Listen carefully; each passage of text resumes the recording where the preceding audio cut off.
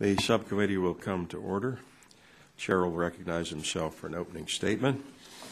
Today's hearing provides us with an opportunity to examine an important aspect of the 21st Century Cures Initiative, whether current economic and regulatory incentives are sufficient to encourage robust investment in the research and development of innovative new drugs and medical technologies. I am particularly interested in better understanding what we can do to make it more attractive for companies and venture capitalists to invest in the development of therapies that would provide hope to patients without adequate treatment options. After all, as we have learned, there are only effective treatments for 500 of the 7,000 known diseases impacting patients today. To help close this innovation gap, as part of 21st Century Cures Initiative, we must take a fresh look at the challenges facing innovative companies and make certain the right incentives are in place so America is home to the next generation of cures. The Hatch-Waxman Act created the modern generic drug industry as we know it and has brought great benefits to our nation's patients and healthcare system. Nonetheless, as Senator Hatch recently explained, since the early 1980s, quote, the cost of developing a drug has doubled, as has the number of clinical trials necessary to file a new drug application. Further, the number of participants required for those trials has tripled, end quote. We continue to hear about the many unique challenges of developing and testing therapies for patients with rare diseases and certain types of cancer. However, we cannot lose sight of the fact that new products targeting diseases that impact large patient populations, such as diabetes and Alzheimer's, take much longer to get to market and are therefore becoming less attractive for investors and companies to pursue. Innovative trial designs with surrogate endpoints are almost unheard of in some of these areas, despite the fact that patients and our healthcare system would greatly benefit from new treatments. If and when they ultimately get to the market, these products are often left with the least amount of patent life and are granted the shortest exclusivity periods. We must re-examine the incentive structure, particularly for small molecule drugs, before we are left wondering who will be developing the next generation of treatments and in which country. Finally, for a variety of what are oftentimes different reasons, investment in new medical technology companies is at startlingly low levels. There are only 11 venture capital firms remaining in this space, down from almost 40 in 2007. In 2013, we witnessed the lowest level of initial funding activity in more than 2 decades. This is not only a cures issue, this is a jobs issue, and one we must address head on. I want to welcome our witnesses today and look forward to learning more about the incentives necessary to encourage vital investment in biomedical innovation across the board. Thank you, and I yield the remainder of my time to the Vice Chairman of the Subcommittee, Dr. Burgess. Thank you, Mr. Chairman. I want to join you in welcoming our panel of witnesses. I certainly look forward to hearing your testimony today.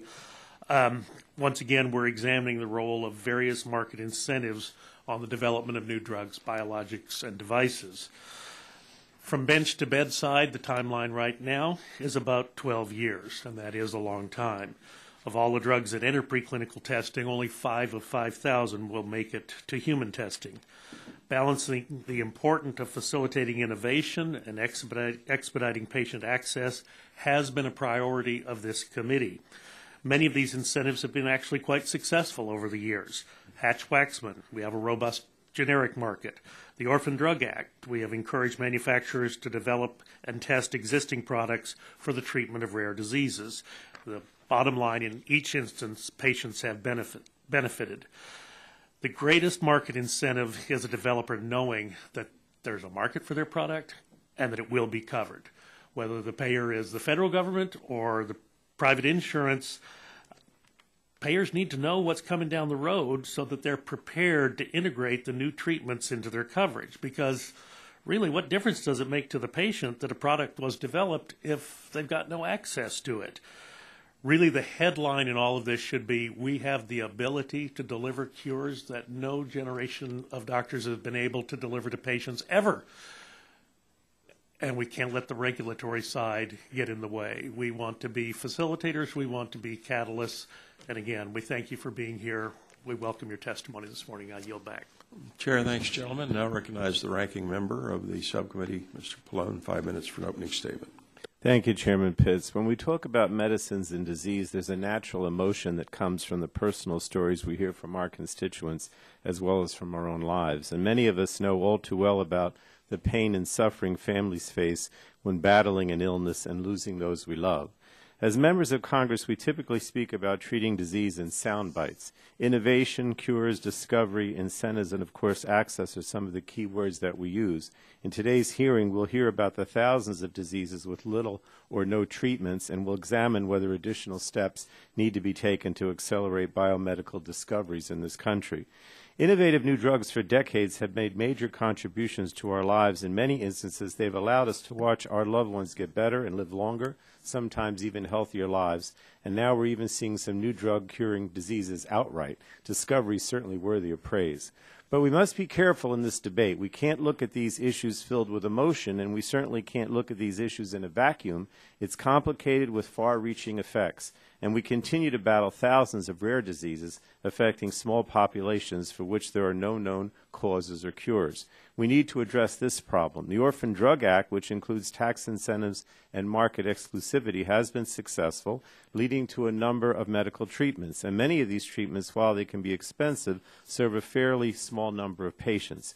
When we think about diseases like Alzheimer's or chronic conditions like diabetes, we may be talking about treating millions of people for decades, and what's more, baby boomers are aging into Medicare at a pace of thousands a day. So we absolutely need to encourage innovation and help to ensure that new treatments emerge, but we also need to make sure that patients have access to affordable treatments. Otherwise, we'll bankrupt families for which new medicines may be the difference between life and death. And we will strain our federal health care system. Cures and cutting-edge medicines are of no value if their high costs put them out of reach of the patients who need them. 30 years ago, Congress sought to address the high costs and access of medicine, and as a result, the Hatch-Waxman Act was negotiated to strike an important balance between providing incentives to innovate new and better medicines and access to lower-cost medicines. Since then, there's been a tremendous public health and economic benefit. Today, generic drugs account for 84% of all prescriptions in the U.S., with savings amounting to $217 billion annually. But Hatch-Waxman isn't just about lower-cost drugs. Fundamentally, I believe its existence has resulted in competition, innovation, and great discoveries. Without the threat of generic alternatives, brand companies would have little reason to engage in research on new drugs to outpace their competitors. Furthermore, there are real examples of brand companies spurring competition amongst other brands. So as we move forward, it's important that we do not alter the central construct of Hatch-Waxman. However, that doesn't mean there aren't additional ways to find further balance in our development ecosystem. In 2012, the committee worked to pass the FDA Safety and Innovation Act, or FDASIA, which included a number of additional economic incentives. One example was the GAIN Act for antibiotics for serious or life-threatening infections. In that provision, we carefully constructed narrowly focused incentives for companies to advance in the antibiotic space. And only 2 years old, there is promise with nearly 17 applications in the pipeline and one approval so far. So, Mr. Chairman, I believe that there are many factors to encouraging and ensuring robust investment in medicines. Federal funding, as one notable example, is the foundation of our biomedical ecosystem and is one of the best investments we can make to spur economic prosperity, drug and device development, and cures for the 21st century. And I'd like to yield the remainder of my time, Mr. Chairman, to Ms. DeGette, a member of the full committee who joins us today. Thank you very much. I appreciate you yielding, and I'm very proud to be co-chairing the 21st Century Cures Initiative with Chairman Upton. This is our second hearing focused on the initiative. The first hearing broadly touched on the 8 recommendations provided in the President's Council of Advisors on Science and Technology report on propelling innovation in drug discovery, development, and education. The hearing today focuses on one of those recommendations, studying current and potential economic incentives to promote drug innovation. We know there are many types of incentives in place right now. Some of the other members have mentioned them to help spur research and development in both the drug and device space. These range from funding for research and public-private partnerships to tax credits and various exclusivity periods. I look forward to hearing from the witnesses talking about some of these incentives. For example, the recently implemented exclusivity provided under the GAIN Act seems to be spurring investment in antimicrobial and antifungal drugs. And so there's other initiatives too. I want to thank you, Mr. Chairman, for having this hearing, and I look forward to this continuing discussion that we're having. Chair, thanks. Gentlelady, now recognize the chairman of the full committee, Mr. Upton. 5 minutes for an opening statement. Thank you, Mr. Chairman. We did launch the 21st Century Cures Initiative with the goal of accelerating the discovery, development, and delivery of innovative new treatments and cures to patients, ensuring that the U.S. remains the biomedical innovation capital of the world. 21st Century Cures aims to close any gaps between the science of cures and how we regulate those therapies, and this must be an ongoing conversation. Today we're going to hear testimony about whether our current legislative and regulatory framework encourages innovators to pursue the development of drugs and devices that are crucial to helping our nation's patients. I am so proud of the fact that this committee recently came together on a bipartisan basis to address this innovation gap in the context of antibiotics. But it's clear that our work is far from over. We lack effective treatments for almost 95% of the known diseases affecting patients today, and over 95% of the drugs in development do not make it to market. In addition to working with the FDA and others to decrease the time and cost that it takes to bring new products to patients, we've got to heed the advice of the President's Council advisors and take a fresh look at the current and potential economic incentives to promote innovation. As we've seen in the context of orphan diseases and most recently for antibiotics, periods of market exclusivity are powerful tools for us to consider in ushering in the next generation of treatments and cures.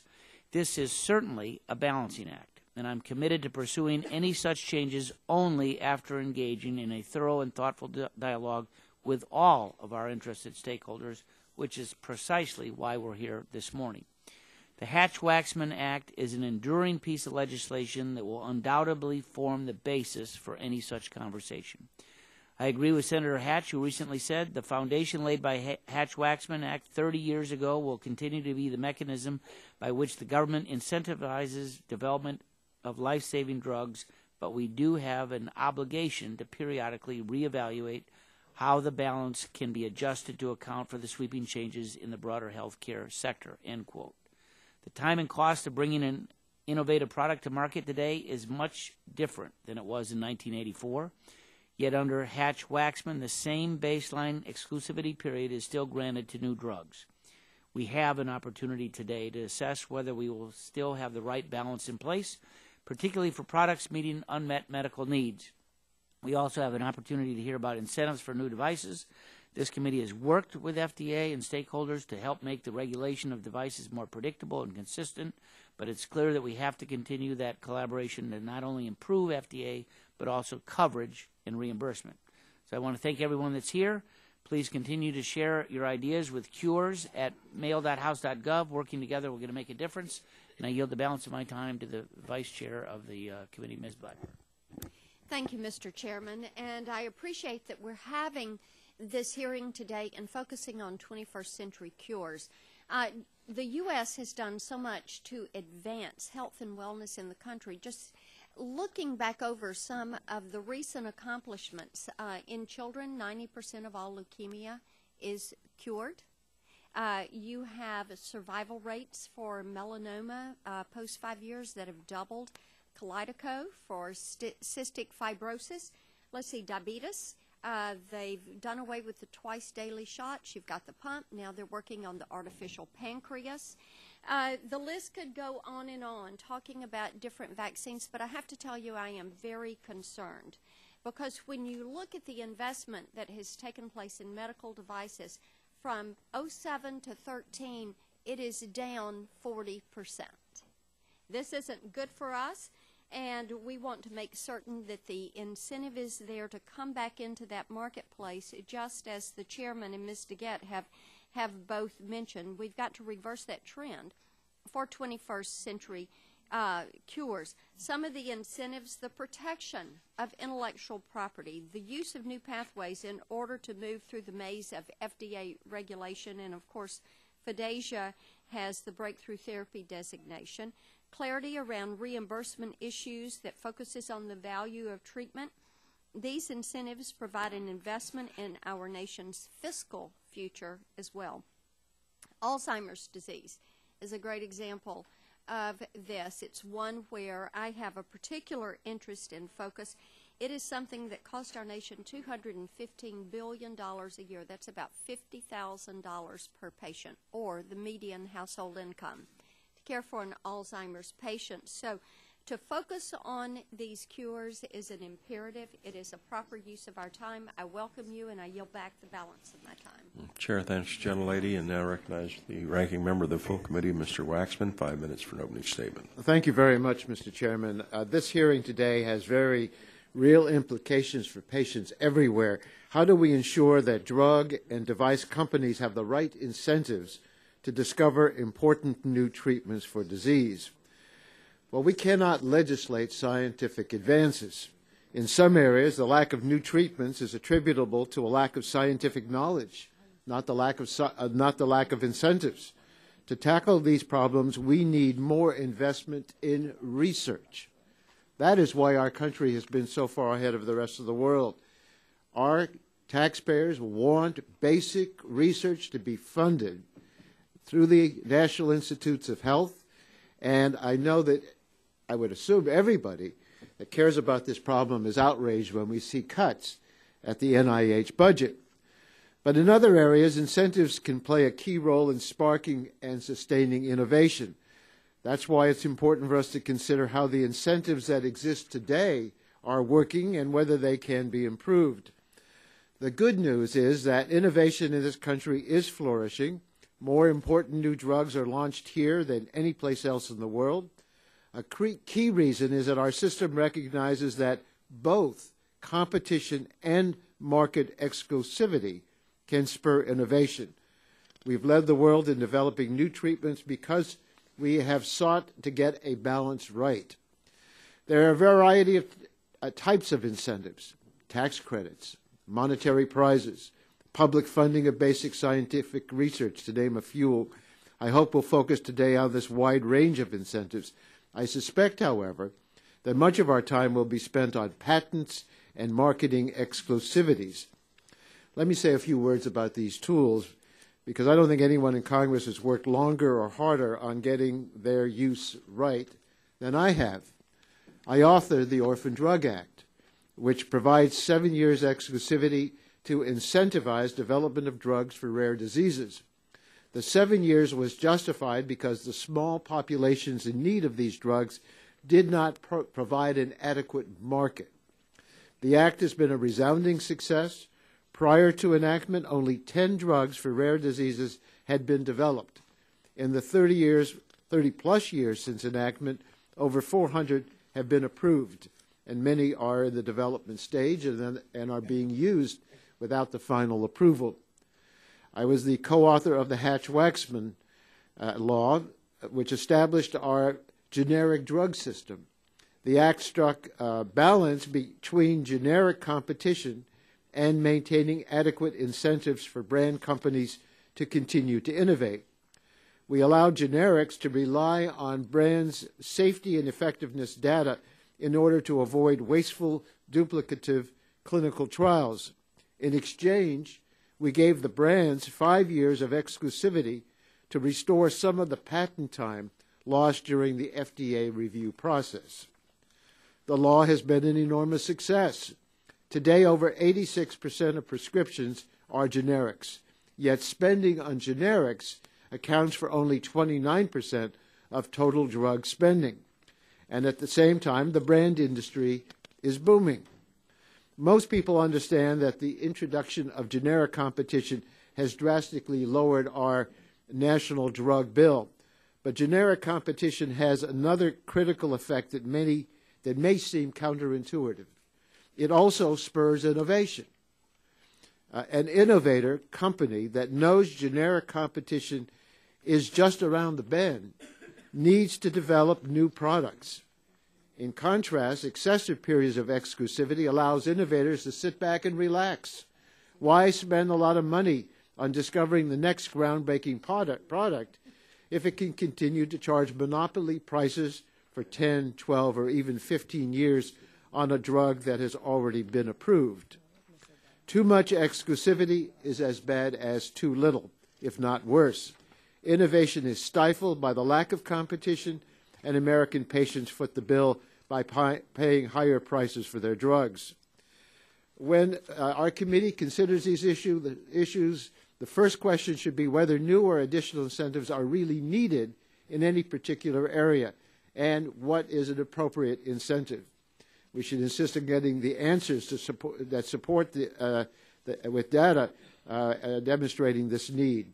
If new marketing protections are warranted, they should be narrowly focused to achieve a targeted aim. Otherwise, we run the risk of allowing companies to reap huge windfall profits, windfalls that are paid for by American patients and the government and insurance companies in this nation. So I urge caution when considering patents and exclusivity as incentives. They're not the only tools, and in many cases, they're not the best ones for ensuring the development of new cures. Thank you, Mr. Chairman. Chair, thanks to gentlemen. The written opening statements of all members will be made a part of the record.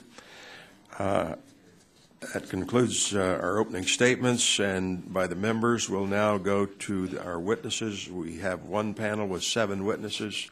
I'll introduce them in the order of their speaking. First is Mr. Mark Boutin, Executive Vice President and Chief Operating Officer of National Health Council.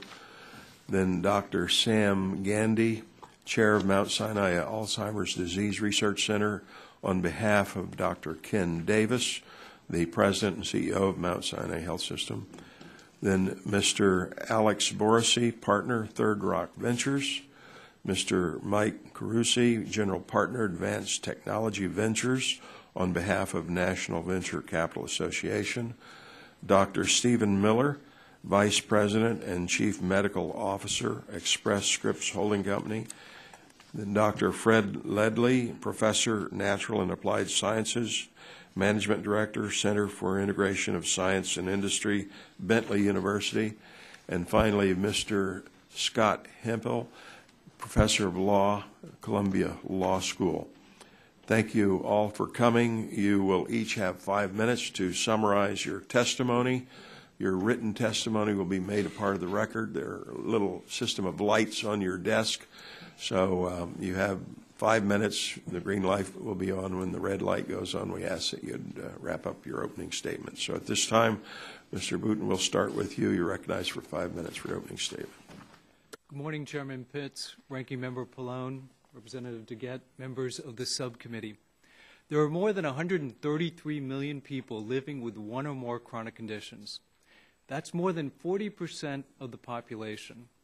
Effective treatments are available for some, but for many patients, all they have is hope. My name is Mark Boutin. I'm the Executive Vice President, Chief Operating Officer at the National Health Council. We provide a united voice for people with chronic disease and disabilities. As a child, I remember growing up in a tiny town in northern Maine. Every surface of my home was covered in floral wallpaper, including the light switches. You actually had to rub the wall to find the switch. The wallpaper, the rugs, the furniture, everything was covered in flowers. And when my mom sat perfectly still in her floral dress, you couldn't see her. In my 30s, I remember sitting in the doctor's office when my father was told he had incurable cancer. My mom became his primary caregiver, even though she had multiple chronic conditions herself. I held my father's hand when he took his final breath. My mom soon died on my birthday. Dismantling our family home was difficult. All the memories, all that wallpaper, Getting the house ready to sell was not easy, but it had to be done. Nearly every person in this room has been touched by the burden of disease. Michael Golan, sitting behind me, is an intellectual property lawyer. He is also living with ALS, or Lou Gehrig's disease, which progressively robs you of your ability to walk, talk, swallow, and even breathe. 30 years ago, Representative Waxman co-authored the Hatch-Waxman Act, which updated our innovation ecosystem and made medications affordable for millions of Americans. But as Senator Hatch recently wrote, we cannot rest on our laurels. We have an obligation to periodically reevaluate and adjust to account for the sweeping changes in the health sector. Our current innovation ecosystem was built decades ago, long before we mapped the human genome, had supercomputers, or advanced diagnostics. Much like my family home, the ecosystem has not kept pace with time. No one is to blame for this. It just happens. You get used to the wallpaper. The 21st Century Cures call to action provides an opportunity to update, to modernize. While we may not all yet agree on the specific solutions, consensus is emerging on some of our most pressing challenges. Let me address two. First, we all know that you need a patent to develop a new medicine, but just because you cure Parkinson's or lupus doesn't mean you get a patent. Some of the best science is not translated into treatments simply because they don't meet the technical requirements of the law. From a patient perspective, this makes no sense, and Congress can fix it. Second, our current system encourages the fastest, least expensive innovation, not necessarily the treatments that are most important to society or individual patients. As you know, patents run concurrently with clinical and regulatory review. As a result, the best and most promising medicines sometimes receive the shortest protection from generic competition. For example, conditions which progress slowly, like Alzheimer's, can come to the market with the shortest periods of protection. This also encourages the development of treatments for late-stage illness rather than early-stage illness, despite the huge social and economic value of addressing and preventing disease early. From a patient perspective, this makes no sense, and Congress can address it. The Modern Cures Act, introduced by Representative Lance, with bipartisan support, is the first legislative attempt to address these two challenges. It promotes the best science, not the best patent, but only for drugs that address an unmet medical need. On behalf of my dad, my mom, Mr. Golan, and nearly everyone in this room affected by disease, thank you for including the patient community in this multi-stakeholder approach. We stand willing, ready, and able to help you solve this and other complex challenges. It's time to take down the wallpaper. It's time to modernize our innovation ecosystem. Thank you. Chair, thanks, gentlemen. Now recognize Dr. Gandy, 5 minutes for an opening statement. Chairman Pitts, Ranking Member Pallone, distinguished members of the Subcommittee on Health, thank you for inviting me here today. I'm Dr. Sam Gandy. I'm professor and chair of Alzheimer's disease research at Mount Sinai Medical Center and director of the Center for Cognitive Health there. Dr. Ken Davis was meant to be here addressing you, but he became ill at the last minute and was unable to come. Thank you for allowing me to present in his stead. In the 1970s, as a young researcher, Dr. Davis was the first to show that Alzheimer's symptoms could be improved by restoring levels of a brain chemical called acetylcholine that's required for memory function. His work eventually led to FDA approval of 3 of the 4 drugs currently on the U.S. market for Alzheimer's disease. But that was decades ago. And incredibly, in terms of caring for Alzheimer's patients, almost nothing has changed. The need for breakthrough medications for Alzheimer's is greater than ever, and the public health impact and the economic impact of Alzheimer's are both escalating. Alzheimer's affects more than 5 million American seniors today, and by 2050, that number will rise to 15 million. fully 1/2 of everyone over age 85 is demented. That means that everyone across the country, and for everyone in this room who lives past age 85, you'll be either a patient or a caregiver. The financial implications are staggering. This year, Medicare and Medicaid are expected to pay $150 billion in acute, chronic, and hospice care for individuals with Alzheimer's. The Medicare cost of caring for Alzheimer's will increase more than 600% over the next 35 years, rising to $627 billion. Alzheimer's symptoms begin when people are in their 70s. So if we were able to slow the progression of the disease by half, most of these individuals would not develop symptoms until they're 90, and indeed, many would not live long enough to develop the disease at all. If we could simply delay the onset of Alzheimer's by 5 years, that would cut costs to all payers by $500 billion by 2050. Scientific opportunities for breakthrough oral medications, in other words, pills, have never been more promising.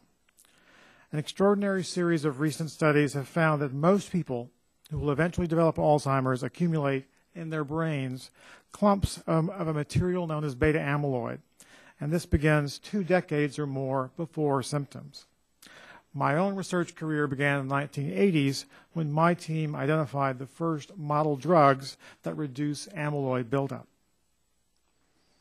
The FDA appropriately requires that safety and efficacy of new drugs must be demonstrated in 2 independent and most commonly sequential trials. Developing a drug for Alzheimer's is a slow process. Unlike antibiotic medications, for example, that can be tested over a few weeks, Alzheimer's trials require 3 to 5 years. When that is added to, say, 2 years to recruit patients and another year to analyze the results, virtually all the drug's patent life will have lapsed. Because of this, many drug companies, I would say most, are reducing their emphasis on Alzheimer's. As you well know, Congress has stepped in before to provide market incentives for research. We now need an exclusivity policy for orally administered compounds, pills, that slow Alzheimer's. Why do I stress the need for a pill? Because infused biologics can cost as much as 20 times the cost of ordinary medication. For Alzheimer's, that kind of cost would provide no fiscal advantage. In conclusion, Alzheimer's science is poised to accelerate, but business incentives must be realigned in order to provide for the public's best interest. By providing market exclusivity for pills, we would allow innovators to receive a return on their expenditure of resources. In exchange, we would bend the dementia cost curve and reduce the number of individuals suffering from Alzheimer's disease. I'd like to thank the subcommittee for inviting me here today and for shining a spotlight on this important issue.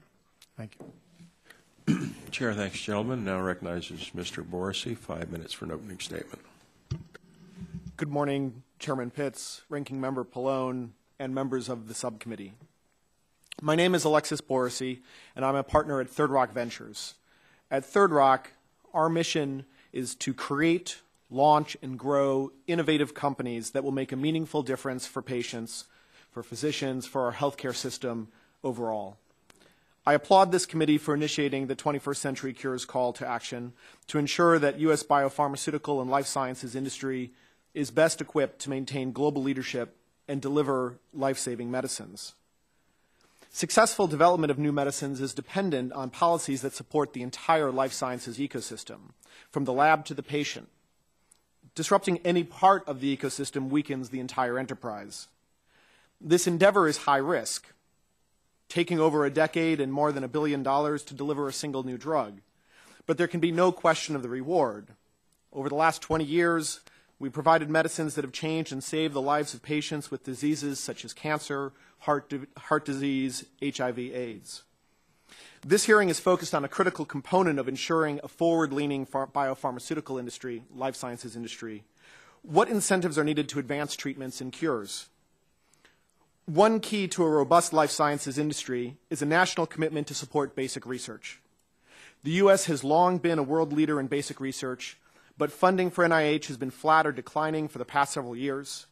Diminished support for basic research will lead to a smaller pipeline of next-generation medicines and impede our country's innovation potential. Building from that base, venture funding is the lifeblood of small biotech companies. However, early-stage venture investment is under significant pressure in the life sciences. A primary reason for its decline is the increased time and cost of developing new treatments. These struggles are especially acute for drugs designed to treat chronic diseases with larger patient populations. The decision to deploy capital is directly impacted by regulatory and reimbursement behaviors. Better enabling and encouraging FDA to utilize flexible approaches and modern tools would have a positive impact on venture funding.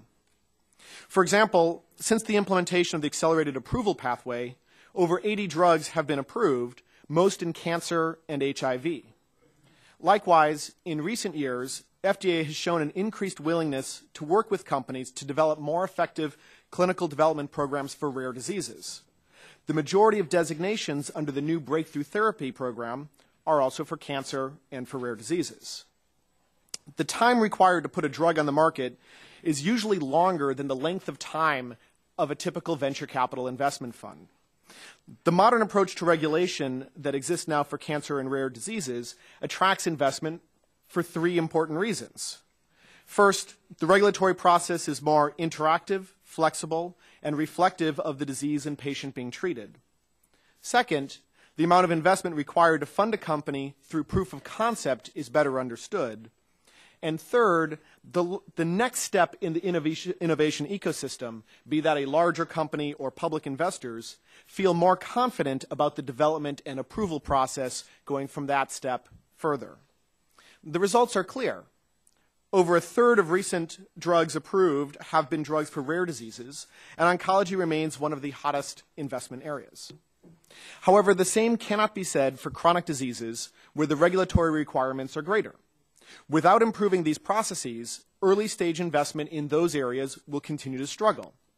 We must ask ourselves how we can learn from rare diseases and oncology and work to improve how we treat conditions like obesity, diabetes, and Alzheimer's, which have a dramatic impact on our long-term healthcare costs. We must advance to a system that critically determines whether the information required is actually informative as to the potential use of the drug in the real world.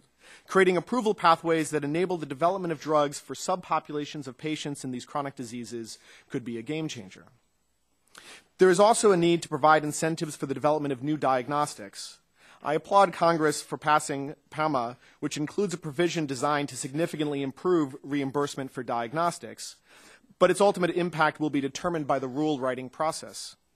I would like to recommend that we consider a program for diseases important to the public health with high unmet diagnostic needs, where we could identify these diseases critical to the nation's health and establish a payment policy for these desired diagnostics. Clear reimbursement policies for personalized medicine tools, combined with modern regulatory approaches, would advance personalized medicine by leaps and bounds. Congress has the opportunity to support a policy environment that fosters the search for the next generation of cures and treatments, and I applaud the committee for taking steps to improve this process. Thank you for the opportunity to share my thoughts. Chair, thanks, gentlemen. Now recognize Mr. Carusi, 5 minutes for an opening statement. Chairman Pitts, Representative Pallone, members of the subcommittee, thank you for the opportunity to testify today on behalf of the National Venture Capital Association. Chairman Upton, Representative DeGette, thank you for spearheading the 21st Century Cures Initiative. It is important work. My name is Mike Carusi.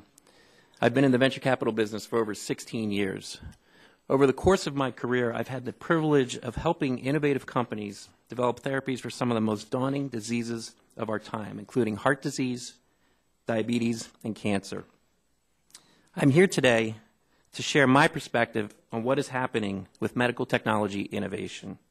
Simply put, we are facing a crisis, and the continued leadership of this committee is needed more than ever. Without changes in public policy, the U.S. will no longer lead the world in developing life-saving treatments, and American patients face a grave risk of losing access to these innovative cures. The promise and importance of innovation has never been greater. Our understanding of the origins of disease and human physiology are growing. We see dramatic advancements in engineering, materials science, information technology. As the population ages, new and improved medical technologies can play a critical role in not only helping to improve patient care, but also in reducing long-term costs as well. But despite our patients' needs and our ability to meet them, funding for innovative medical technologies has declined substantially in recent years. As Congresswoman Blackburn noted, between 2007 and 2013, medical device venture investments fell by a total of 40%. In 2013, we witnessed the lowest level of medical device initial funding activity in more than 2 decades, with just 44 companies receiving first-time funding. 44 companies. Poor investment returns have resulted in institutional investors such as universities, pension funds, and foundations fleeing the device sector. It is important to note that these are the very groups that we get our money from. As a result, an estimated 70% of all medical device venture investors have or will exit the business over the next 5 years, and most of these departures are not by choice. Another equally troubling fact is that for those with capital, we are shifting more and more of our resources overseas. In my firm's case in particular, 25% of our future investment will focus out of the U.S. This is a big change from the way we've done business in the past. So why is this shift occurring? First, access to capital. Countries like Ireland and Singapore are offering powerful economic incentives to groups like Lightstone to invest. Second, and more importantly, the regulatory path in these markets is simply faster and more predictable. It is now commonplace for our companies to seek regulatory approval and commercialize new products in other markets ahead of the U.S. We've talked at length about the path to FDA approval, about the challenges in this path, about the delays and the unpredictability. And I'm happy to say that progress has been made to begin reducing these regulatory barriers. The 2012 FDASIA bill included a number of important provisions which are beginning to have a positive effect. The venture capital community and medical device incubators also has enjoyed a productive dialogue with CDRH Director Shurin and other members of his leadership team in working to further improve the medical device regulatory process. We're by no means done, and we have more work to do to continue to build on this progress. But FDA has no longer become the greatest obstacle to innovation. That obstacle is now reimbursement. Obtaining coverage and reimbursement for innovative products has become an increasingly difficult process that can add another 3 to 5 years to the development of a new product. It is a process that lacks transparency, predictability, and consistency. I have experienced this firsthand, changing standards for data, no clear benchmarks, an ever-moving bar. It is an extraordinarily frustrating process that you simply need to go through once to clearly see that the system is broken. In my written testimony, I have included several specific recommendations on how we can improve on this system. At its core, I would bring us back to transparency, predictability, and consistency. Similar themes that we echoed in our discussion on FDA. These are the 3 hallmarks that we need as investors to have confidence in moving ahead. Again, it is important to underscore that none of these steps alone will ensure a reinvigorated medical technology ecosystem. There is no silver bullet. But I believe a renewed focus on drastically improving the coverage and reimbursement situation is sorely needed. Again, thank you for the opportunity to testify today. I love what I do. I love the process of innovation. I love developing treatments for patients. That is why the work of this committee is so important and so necessary. We look forward to working with you, and I'm happy to answer any questions you might have. Chair thanks you, gentlemen. Now recognizes Dr. Miller, 5 minutes for an opening statement. Thank you, Chairman Pitts, Ranking Member Pallone, and members of the committee. I appreciate. Can you push the mic? Yeah, button. Thank you. I appreciate the opportunity to testify today. I'm the Chief Medical Officer for Express Scripts, but a former transplant nephrologist and former Vice President and Chief Medical Officer for Washington University and Barnes-Jewish Hospital. I started my career in primary drug discovery and hold many patents and have been with Express Scripts for the last 9 years. Express Scripts is the largest pharmacy benefits manager administering the benefits for 85 million Americans on behalf of clients, including health plans, large and small businesses, and the Department of Defense. Each day we work to make the use of prescription drugs safer and more affordable. The current system works very well to drive innovations. There's more than 5,000 drugs in human testing in the United States today, more than any time in my 30-year career. But for payers, this is concerning. Whether highly or mildly innovative, these advances come at an enormous cost to patients and payers. These new therapies cost tens of thousands of dollars per patient, and the challenge is made clear by one recent approval, Sovaldi. Sovaldi is a new treatment for hepatitis C. In the first quarter of 2014, its sales exceeded $2 billion. The cost of Sovaldi varies by nations, but in the United States, it's $84,000 or $1,000 per pill. You compare that to Canada or Europe, where it's $55,000, and in Egypt, $900, which is less than a single dose in the United States. Sovaldi is a breakthrough with a higher cure rate, but various analysis suggests that Sovaldi may not be worth the price. A study from the California Technology Assessment Forum found that even over a 20-year horizon, the cost benefit is only two-thirds of the original $84,000. Sovaldi is valuable to patients worldwide, but should it be the U.S.'s role to pay the lion's share, where Sovaldi manufacturers have the most incentives available to promote innovation? Americans will pay more for the medicine than anywhere else. Incentives available for Sovaldi or others include, one, market exclusivity. In addition to the usual patent protection afforded to high-tech products, brand drug manufacturers receive a period of exclusivity under Hatch-Waxman where they're protected for competition. Two is they get breakthrough approval designation. Since 2012, drug makers have had the ability to see a breakthrough therapy designation by the FDA to expedite the review of new drug applications that demonstrate substantial improvements over existing therapies. Three, we have a free market to sell medicines. Unlike other nations, the new drugs approval process doesn't include cost-effectiveness comparisons. Manufacturers are free to sell their medications at prices they determine without government intervention, validation, or approval. And four, NIH support. The NIH supports drug makers with bench science, basic research, and support for clinical trials. The price of Sovaldi should be disappointing to lawmakers who have worked to foster innovation and encourage a marketplace in the United States for brand drugs. Any action that Congress considers should explore the need for an environment where America doesn't pay the lion's share for research and development that's benefited worldwide. Congress should consider the proven ideas. One, support NIH with additional funding. Drug discovery begins with excellent work by the team at the NIH. Two, support the FDA. Given the success of fast-track, accelerated approval, priority review programs without compromising safety and effectiveness of drugs, these hastened timelines can become the norm of new drug approval if additional funding is provided. And three, reserve marketplace incentives for true innovations. Market exclusivity is invaluable to drug makers, and it should only be granted to new drug applications that substantially improve upon existing therapies. What better way to promote innovation than to more carefully grant monopolies to drug manufacturers? In conclusion, existing incentives for innovation are working. Today, we have more companies doing drug discovery than ever. The industry is healthy and profitable. Express Scripts is concerned by the ideas that rewarding certain types of drug development with additional market exclusivity will pervert the commercial market for prescription drugs. It will inhibit innovation, it artificially restricts competition, and it affords the same reward to breakthrough therapy as less innovative product improvements. Most importantly, it places the burden for funding this additional incentive solely on the back of payers of health care rather than socialized equally by society through the tax code. Proposals that seek to expand market exclusivity in any situation need to be approached very carefully, very narrowly, to ensure that the right solution to the underlying problem. Thank you very much for this opportunity. Chair, thanks, gentlemen. Dr. Ledley, you're recognized for 5 minutes for opening statement.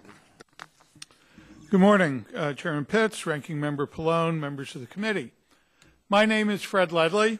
I am director of the Center for Integration of Science and Industry at Bentley University, where we focus on studies aimed at accelerating the translation of scientific discoveries for public benefit. I've been an investigator of the Howard Hughes Medical Institute, the founder of an early company in the field of gene therapy, gene medicine, the president and CEO of another startup, which was a pioneer of personalized medicine, and I'm the holder of 10 U.S. patents. My takeaway message today is very simple, that the role of its incentives should be exclusively to promote 21st century cures, based on 21st century science.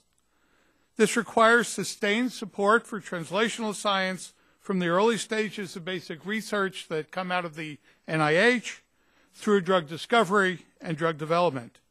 It requires patent rights to protect the inventor's priority to novel art. It requires predictable pricing, and it can be inhibited by statutory exclusives granted to older products, which draw resources away from the discovery of new cures and innovations that could reduce the cost of health care. While testimony before this committee has celebrated the many scientific advances of recent decades, our research suggests that few of these advances are being translated into cures. Let me give you an example. Monoclonal antibodies are one of the most important classes of new medicines now coming to market. But the basic science that enabled that dates to 1975. My colleague Laura McNamee has recently studied 100 new medicines approved by the FDA since 2010 and found that these products arose from basic science that was on average 40 years old. Thus, in the second decade of the 21st century, the pharmaceutical pipeline is not providing 21st century cures, but rather cures based on 20th century science. One reason the pharmaceutical industry is facing the dwindling pipeline and a patent cliff is that it has depended for too long on the products of old science, Me Too drugs, product extensions, and the eternal hope that there'll be a blockbuster around the corner. I urge the committee to focus on incentives that will move the pharmaceutical industry forward from a reliance on old science towards these 21st century cures. Now, patent rights are essential for this innovation. Patents transform scientific discoveries into economic capital that can be monetized through technology transfer, capital investments by our venture colleagues, licensing fees or royalties. Innovation can be incentivized by more efficient and timely patenting of these discoveries. Statutory exclusives can have the opposite effect. Extended exclusivity makes companies less likely to commit resources to the always risky business of translational science. Such companies are less likely to discover and develop modern cures, less likely to enter into alliances with startup companies, and less likely to acquire those companies. Extended exclusively granted to products that are late in their life cycle or dormant are particularly problematic, since they explicitly favor the products of old science over modern science. Statutory exclusivities can promote science, as we've seen in Hatch-Waxman, in the Orphan Drug Act, and in the Best Practices Pharmaceuticals for Children's Act, which I remind you achieved its goal with 6 months of extended exclusivity.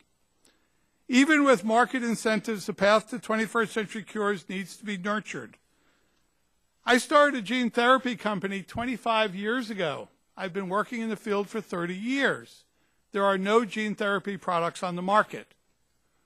One of the reasons is that while more than $4 billion have been invested in gene therapy companies, all of this money went to technologies that were immature and not likely to develop drugs. This is a long process that requires sustained, continuous investment. Incentives that engage stakeholders in the long-term success of innovation can promote innovation. These could include accounting standards that assign value to R&D spending, valuation models that consider the intermediate products of innovation, or differential tax rates, or even shareholder rights that favor long-term over short-term investments. The reason we are here today is that the treatments and cures that were developed from 20th century science are just not good enough. There are critical unmet needs and incurable diseases and the ever-increasing cost of health care. Incremental improvements are not what we're after. I urge the committee to focus on the mission of advancing 21st century cures that move the industry forward to using 21st century science. Thank you very much for the time. Chair, thanks you, gentlemen, and now recognize Mr. Hemphill, 5 minutes for opening statement. Thank you. Mr. Chairman, Ranking Member, members of the subcommittee, my name is Scott Hemphill, a professor at Columbia Law School. I write and teach about innovation and competition. My research examines the incentives for drug innovation and affordable drug access provided by patents and regulation. Thank you for the opportunity to testify today about these important issues. I think we can all agree that innovative drugs have made an enormous contribution to longer and healthier lives. Patents and regulation are the key to that success by supplying an incentive to innovate, thereby justifying large investments in research and clinical testing. Patents and regulation also serve a second goal, which is to ensure low-priced access to life-saving drugs. This is the balancing act discussed by Chairman Upton and others. As an engine of drug innovation, of course, the patent system is not perfectly tuned. Sometimes a patent can't be secured, for example, or drug development takes too long and the patent expires too soon. Now, this issue is not a new problem, but rather a long-standing focus of drug regulation. For example, as you've heard, the Waxman-Hatch Act fills in the gaps in patent protection by giving drugs special non-patent protection from competition. And to help make up for long development time, the Act extends the term of existing drug patents, and the Orphan Drug Act serves a similar purpose. Now, to the extent that there's a problem, even after these extra protections, the question arises, what should we do about it? And we've heard a few options. One option is to rethink and speed up clinical trials. Another is targeted public support where appropriate. A third option is to expand existing legal exclusivity. Now, the key here, I think, is to limit the expansion and target it to situations where it's truly needed. And one possibility here is Dr. Gandy's suggestion of narrow protection to help address Alzheimer's disease. Now, the Modern Cures Act also expands exclusivity, but not in a way that's narrow or targeted. It would grant a large increase in protection for essentially all novel drugs. The Act gives 15 years of protection for so-called dormant therapies. Now, when I first heard the term dormant therapy, I figured this would be a limited, targeted expansion along the lines of the Orphan Drug Act. But I think that conclusion is incorrect. The key point is that a drug must address a so-called unmet medical need. But unmet medical need is defined quite broadly. It's not just a disease, not just a drug for a disease that has no treatment, but any sort of improved outcome. So even a drug that merely improved patient compliance or increased convenience would count under the Act. Now, in effect, the Act grants 15 years of protection to any drug with a novel active ingredient, and 15 years is a long time. It's about 3 years longer on average than even novel drugs get today, 3 years longer than biologics, and is 4 or 5 years longer than protection in Europe. The result, I fear, is a large windfall through longer exclusivity for many drugs that would have been developed anyway. Billions of dollars would be transferred from drug purchasers to drug makers. And worse, where patients pay in whole or in part for the drugs, this would also reduce access to drugs. Now, how big is this problem?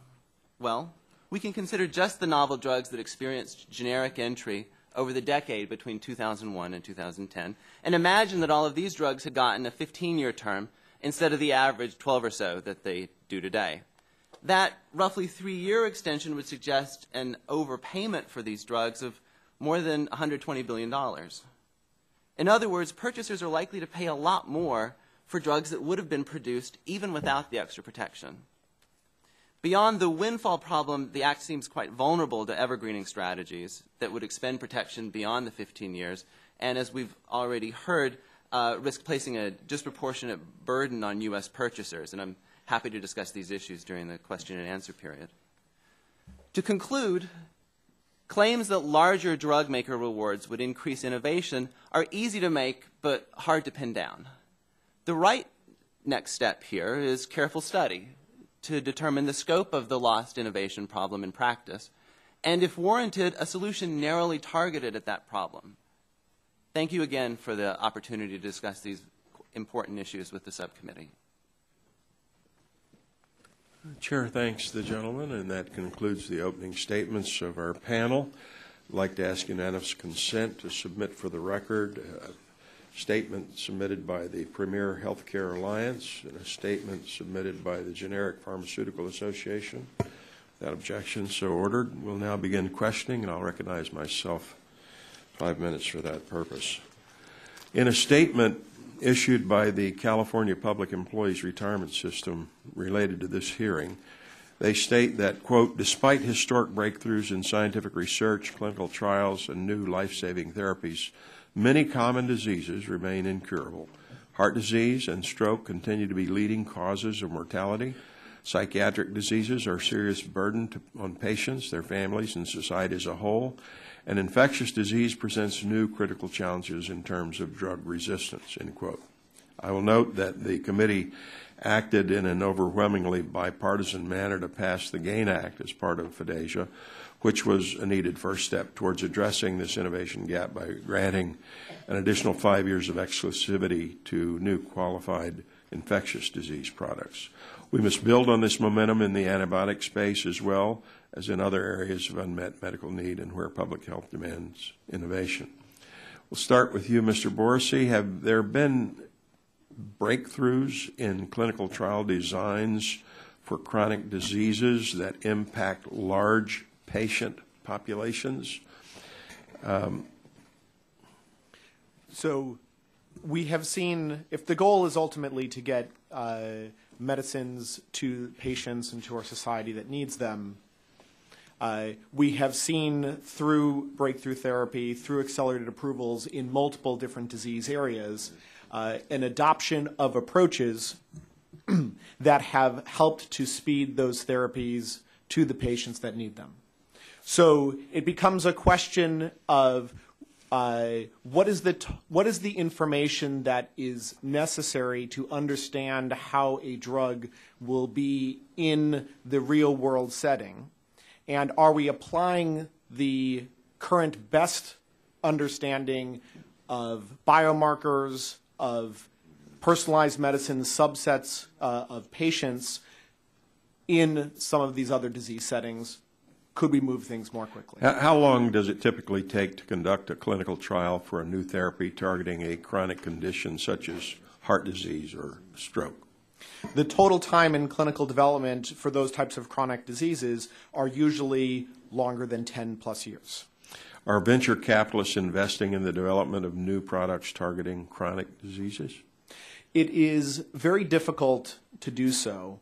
If our focus is on patients and bringing through those innovative breakthrough medicines, if the time in clinical development is going to be on the order of 10 plus years, building from wonderful basic research that has been done, there still is usually additional years before you ever get to the clinic to create that drug that can then go be in the clinic for another 10 years of development. So as a venture capitalist, if you're considering deployment into an area that is going to take 15 plus years before it may get to the market, that is very challenging. It's challenging in that time period is longer than the length of our investment funds, which means that we will be dependent on other entities recognizing that that is an important product for patients. But other entities, if they have uncertainty about how long it will take them to continue developing it or what risks may be involved, will not recognize the value that we have created early on. So that long period of time and uncertainty makes those very conditions which as a society and as a nation we need to be some of the most challenging to invest in from a venture capital perspective. Thank you. Dr. Gandy, in your testimony, you note that the lack of therapeutics for chronic conditions such as Alzheimer's places an enormous strain on our country's finances and that without novel therapies, costs will only escalate. At this rate, will the next generation of Americans that develop Alzheimer's be taking the same medications that were approved over a decade ago? And what would this mean to health system costs? At this point, the medications that are used to treat Alzheimer's disease are the same that were developed in the 70s. So we have nothing new on the horizon. Those medications don't change the progression of the disease. They relieve symptoms briefly. They always wear off. So we continue in the current cycle of having no way to slow the progression of the disease. And Mr. Wooten, the California Public Employees Retirement System asserts in their testimony that the market exclusivity period of 5 years for brand drugs is, quote, appropriate to properly incent innovation, end quote. Can you comment on whether 5 years of exclusivity is appropriate to properly incent innovation for chronic diseases? It's clear when you look at the number of conditions that lack treatments that it is not. It has worked in some cases, but we now have approximately 7,500 conditions without treatments. We clearly have work to do to incentivize treatment. I think you had to turn your mic on. I'm sorry, I thought it was on. You just have to speak into it. I'm not close enough. Sorry. Clearly, it is not enough. We have 7,500 conditions without treatments, and I hear Representative Waxman's comment of the science is not always there, but the incentives are clearly not there to drive the innovation we need for many of the conditions. We hear from NIH-funded researchers that they develop treatments or potential treatments that could come to market but lack patent protection, therefore they don't. We hear repeatedly from our patient organizations and the organizations they work with on developing treatments that the timeline is taking too long to bring many of these products to market. We have a huge opportunity to incentivize them. Now, I think the question is, what is the right balance point of incentivizing them? I think we agree that the need is there. And I want to just take issue with the notion of unmet medical need. Unmet medical need is really important to people with chronic conditions. Alzheimer's is clearly an unmet medical need, but so is ALS. So are countless other conditions without effective treatments. Our challenge is to incentivize those highly innovative, highly valued products to address those needs. We can quibble over what that balance is, but this Congress has an opportunity to do the hard work, figure that out, and incentivize treatments for people who are dying now waiting for them. Chair, thanks, gentlemen. My time's expired. The Chair recognizes Ranking Member Mr. Pallone, 5 minutes for questions. Thank you, Mr. Chairman. I wanted to ask some questions of Dr. Gandy and Dr. Miller. Let's start with Dr. Gandy. In reading your testimony, it's apparent that you share my concern about the seemingly ever-increasing cost of drugs and its impact on both patients and on the healthcare system as a whole. You mentioned the Affordable Care Act and the biosimilars provision, which provided for 12 years of exclusivity for innovator biologics. And as you point out, biologics are extremely expensive, 22 times the cost of ordinary drugs. So if a biologic at that price were to be discovered for Alzheimer's, it would cost as much, if not more, than it currently costs to treat and care for patients with the disease. It would also not alter the unsustainable trajectory for Medicare, as your testimony explains. You mentioned an Alzheimer's Association report that concluded that if there were an effective Alzheimer's treatment that could delay the onset for 5 years, American taxpayers would save $447 billion in the year 2050, and this human suffering wrought by Alzheimer's, of course, heartbreaking, and obviously the projections for how much of our healthcare system will be spending on the care of those with Alzheimer's are dire. So it would be a tremendous public health advance if we could get this treatment and see that kind of savings. And I share your goal in trying to bring this treatment to market. Your recommendation to the committee is that we would consider extending the current 5-year term of exclusivity for drugs to treat Alzheimer's. But I seriously question whether a lengthy exclusivity will achieve the kind of savings we all hope to see, or whether it would necessarily give patients access to treatments they can afford. And your testimony seems to assume that if we extend exclusivity for traditional or small molecule Alzheimer's drugs, the price of these drugs would be lower than we are seeing in the biosimilars area. I think we've seen recently that's not a safe assumption to make. And your testimony points out that ideally a novel Alzheimer's treatment would start to be given to people in their 50s before they develop symptoms in order to slow the development of plaques. So, Dr. Gandy, if we're talking about giving a drug that could actually prevent Alzheimer's, how many people do you estimate would need to take it? Obviously, the dosage might take different forms. If it's an oral solid, I would guess that it might need to be taken daily, maybe even more than once a day, and that potentially means taking a drug every day for decades. So I guess I wanted to ask, if we were talking about that kind of drug, how many people do you estimate would need to take it? I just got a series of questions, if you could. Yeah, sure. I mean, the number of people who would have to take the medication would be in the tens of millions.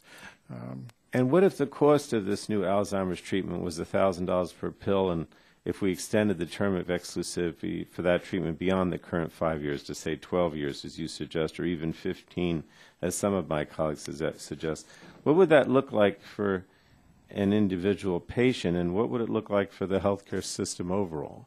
I think the details of how to focus the exclusivity and target it narrowly are sort of a second generation problem. I think we are really trying to find ways to deal with what we clearly observe as the retreat of the pharmaceutical industry from Alzheimer's, both at the venture level and at the large pharmaceutical level. And this is at least a way to begin to do that. But I share your concern about the expense, and it's difficult to know exactly which business model to use to get started. But think of the financial savings from the polio vaccine. Think of having people who would be on iron lungs for their entire lives.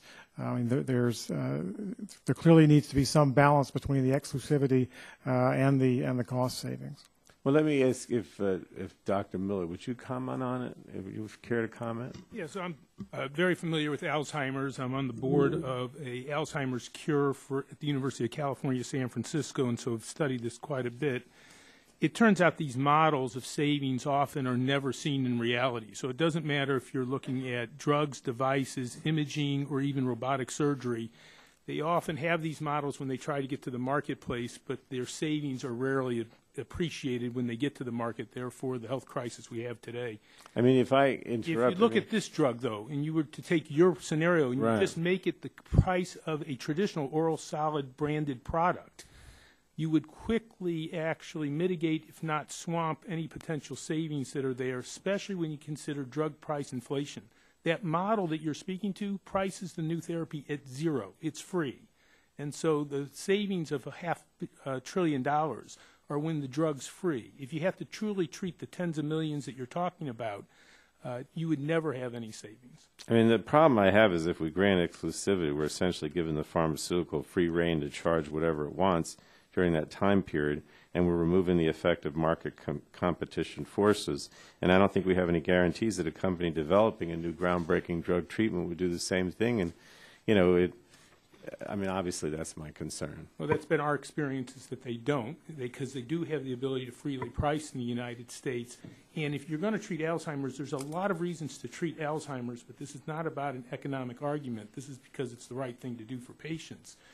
But the likelihood of us seeing savings downstream are much less likely, especially if you extend exclusivity. All right, thank you very much. Thank you, Mr. Chairman. Chair, thanks, gentlemen. Now recognize the chairman of the full committee, Mr. Upton, 5 minutes for questions. Well, again, we appreciate all your testimony this morning. Mr. Carusi, the fact that the number of venture capital firms investing in medical technology has dropped from 39 in 2007 to just about 11 or 12 today is certainly concerning to a lot of folks.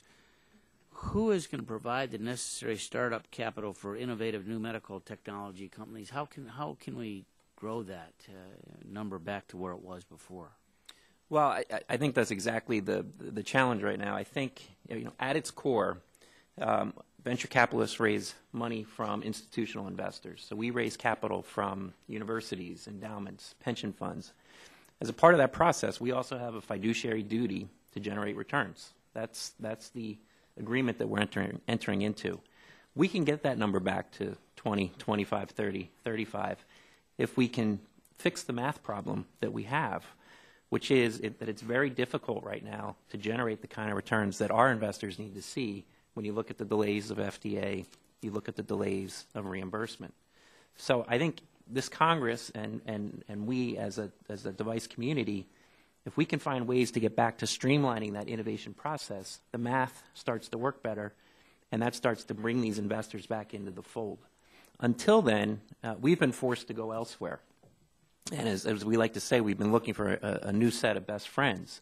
That's in part why I'm spending a lot of my time overseas. And so we have seen other countries that are very interested in building their own life sciences ecosystem invest in venture capital funds directly in return for us locating our companies in those local geographies. So there are ways to access capital, but it does come with strings, and some of those strings are that we need to start to conduct business outside of the United States. And we're doing that right now to fill the gap. So are those venture capital companies that are helping companies overseas, are they located overseas themselves, or are they U.S. firms that are investing and then encouraging those companies to in fact develop those products overseas? So I'll speak for my own firm, our new fund, Lightstone Ventures. It's a U.S.-based fund, but in fact, we just announced that we're opening an office in Dublin. We're moving one of our partners to Dublin, and a part of what we will do, not all, but a part of what we will do will be to look for innovative ideas and innovative technologies, but to reside those companies overseas and to build those companies overseas. And so there are U.S. funds that are locating elsewhere. Is any part of that equation, that decision-making, part of the tax code consequences that we lost a company in my district to Ireland, Perigo, in terms of their headquarters, in large part because of that tax rate of 35 versus 10.5. So that's certainly been in the press, and certainly tax rates and lower tax rates and more attractive tax rates play a role. But recognize the fact that our companies are very far from revenues and very far from profits. And so the bigger driver for our companies is really around the access to capital, and B, the regulatory environment in those markets. And it comes back to the fact that we can get a device product approved in Europe 3 to 4 to 5 years ahead of what we can get that product approved in the U.S. The fact that that product is approved 3 to 4 to 5 years ahead of time then allows us to start to do the studies that the payers want to see, to start to try and generate some of the cost data. In the U.S., we're behind in that cadence. And so consequently, given the fact that we're now running these trials in Europe and seeking European approval, we like to be close to our companies. We don't just invest, and so we are naturally moving overseas to be closer. Mr. Borsley, you referenced the expected patent life and market exclusivity of a drug in development does impact the investment decisions, and you also indicated earlier that the size and cost of clinical trials is an impediment to investment and innovation. What are other thoughts that you might have in advancements in technology that can help make up the difference for those? So for any drug that is being brought forward, as a society, we're putting a level to say, what is the information that we need to have that drug will be useful in the real world population and make a difference for patients and have the requisite safety information associated with it. We have in areas, as has been discussed here in the committee, in cancer and rare genetic diseases, been willing to adopt the use of biomarkers, surrogate endpoints, and a recognition that the full understanding of the use of that drug will come post-approval with experience in the real world.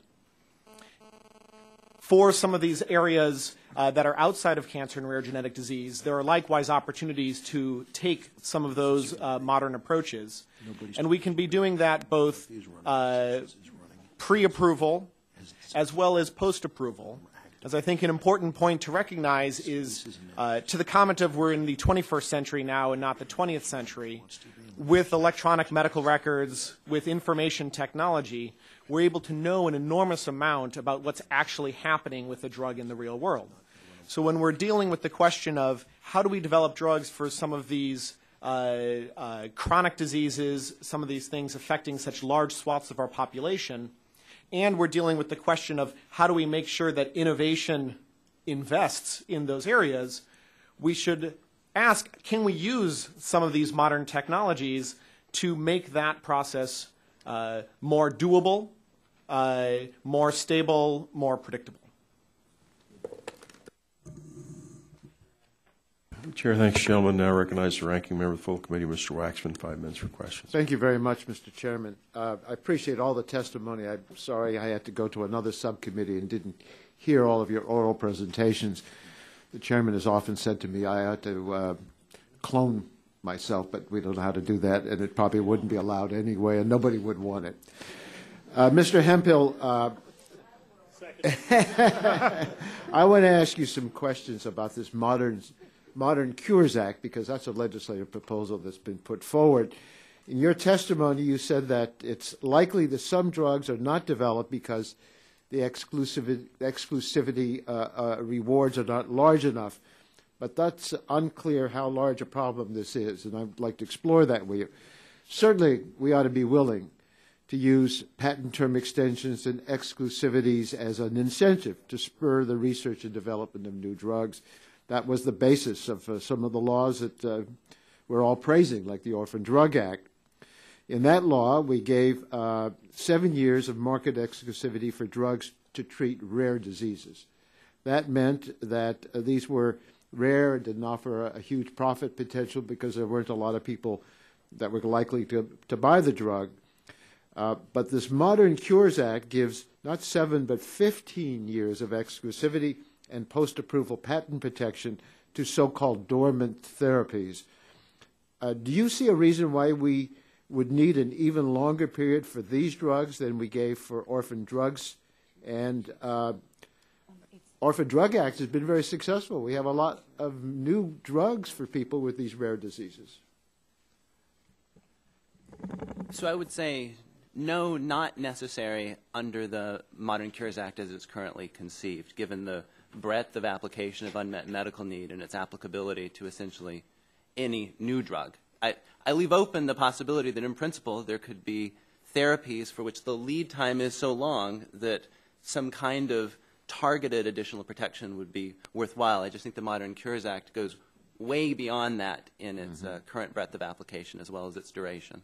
In the biosimilars provision in the Affordable Care Act, we gave 12 years of exclusivity to biologics. That's 7 years longer than we gave in the Hatch-Waxman for small molecule drugs. I've always believed that the 7 years was too long. However, the argument was made that a lengthier time was needed because biologics were harder to develop and their patents were weaker. Do you see a reason why dormant therapies would need 3 years longer exclusivity than biologics? Well, I think in principle, it's always possible that longer protection would elicit additional innovation. And then the question is, at what cost to the therapies that we would get either way, which is why I think it's so important for us to do careful study to figure out where those gaps are, if anywhere. Well, you mentioned the evergreening provision in your testimony. Now, that is not just a one-time event. That could go on forever, where a very small change could produce another 15 years of exclusivity. Do you think there was an interesting statement? Mr. Boutin, in his testimony, claims that Modern Cures has the strongest anti-evergreening language ever included in legislation. Do you agree with that? Do you think that that law prevents evergreening, or could companies get multiple 15 years exclusivity? I don't agree. I'm very concerned about evergreening in this bill. There may be a difference in what we mean by evergreening.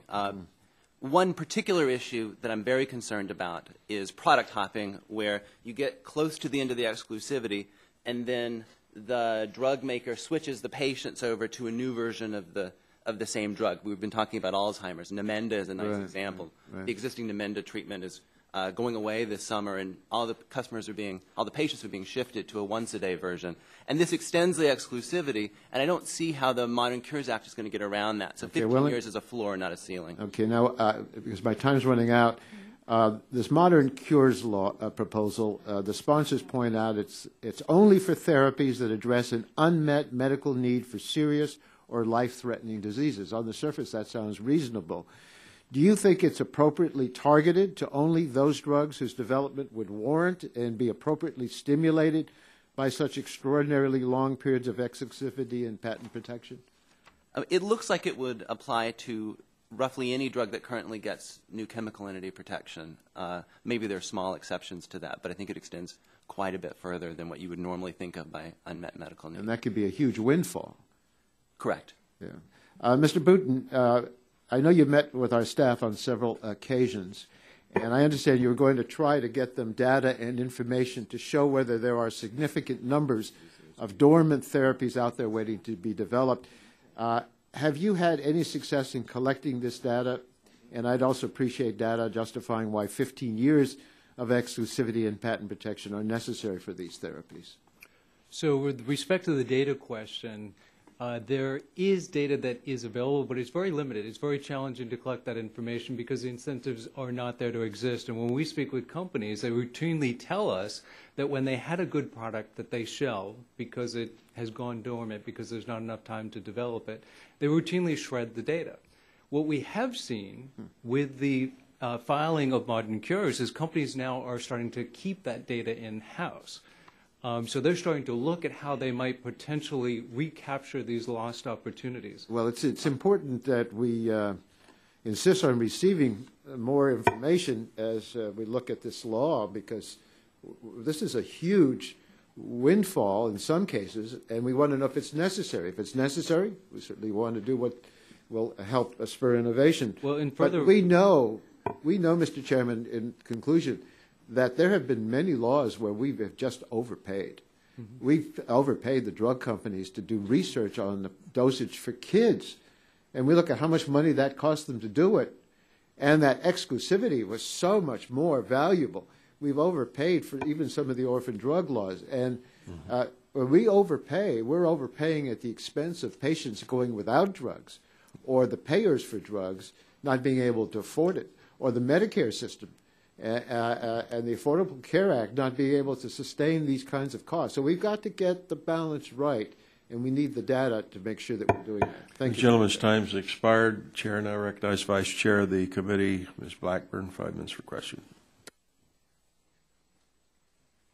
Thank you, Mr. Chairman, and I want to thank everybody for being here. And you know, we have a hearing downstairs as well as here, so we're kind of back and forth.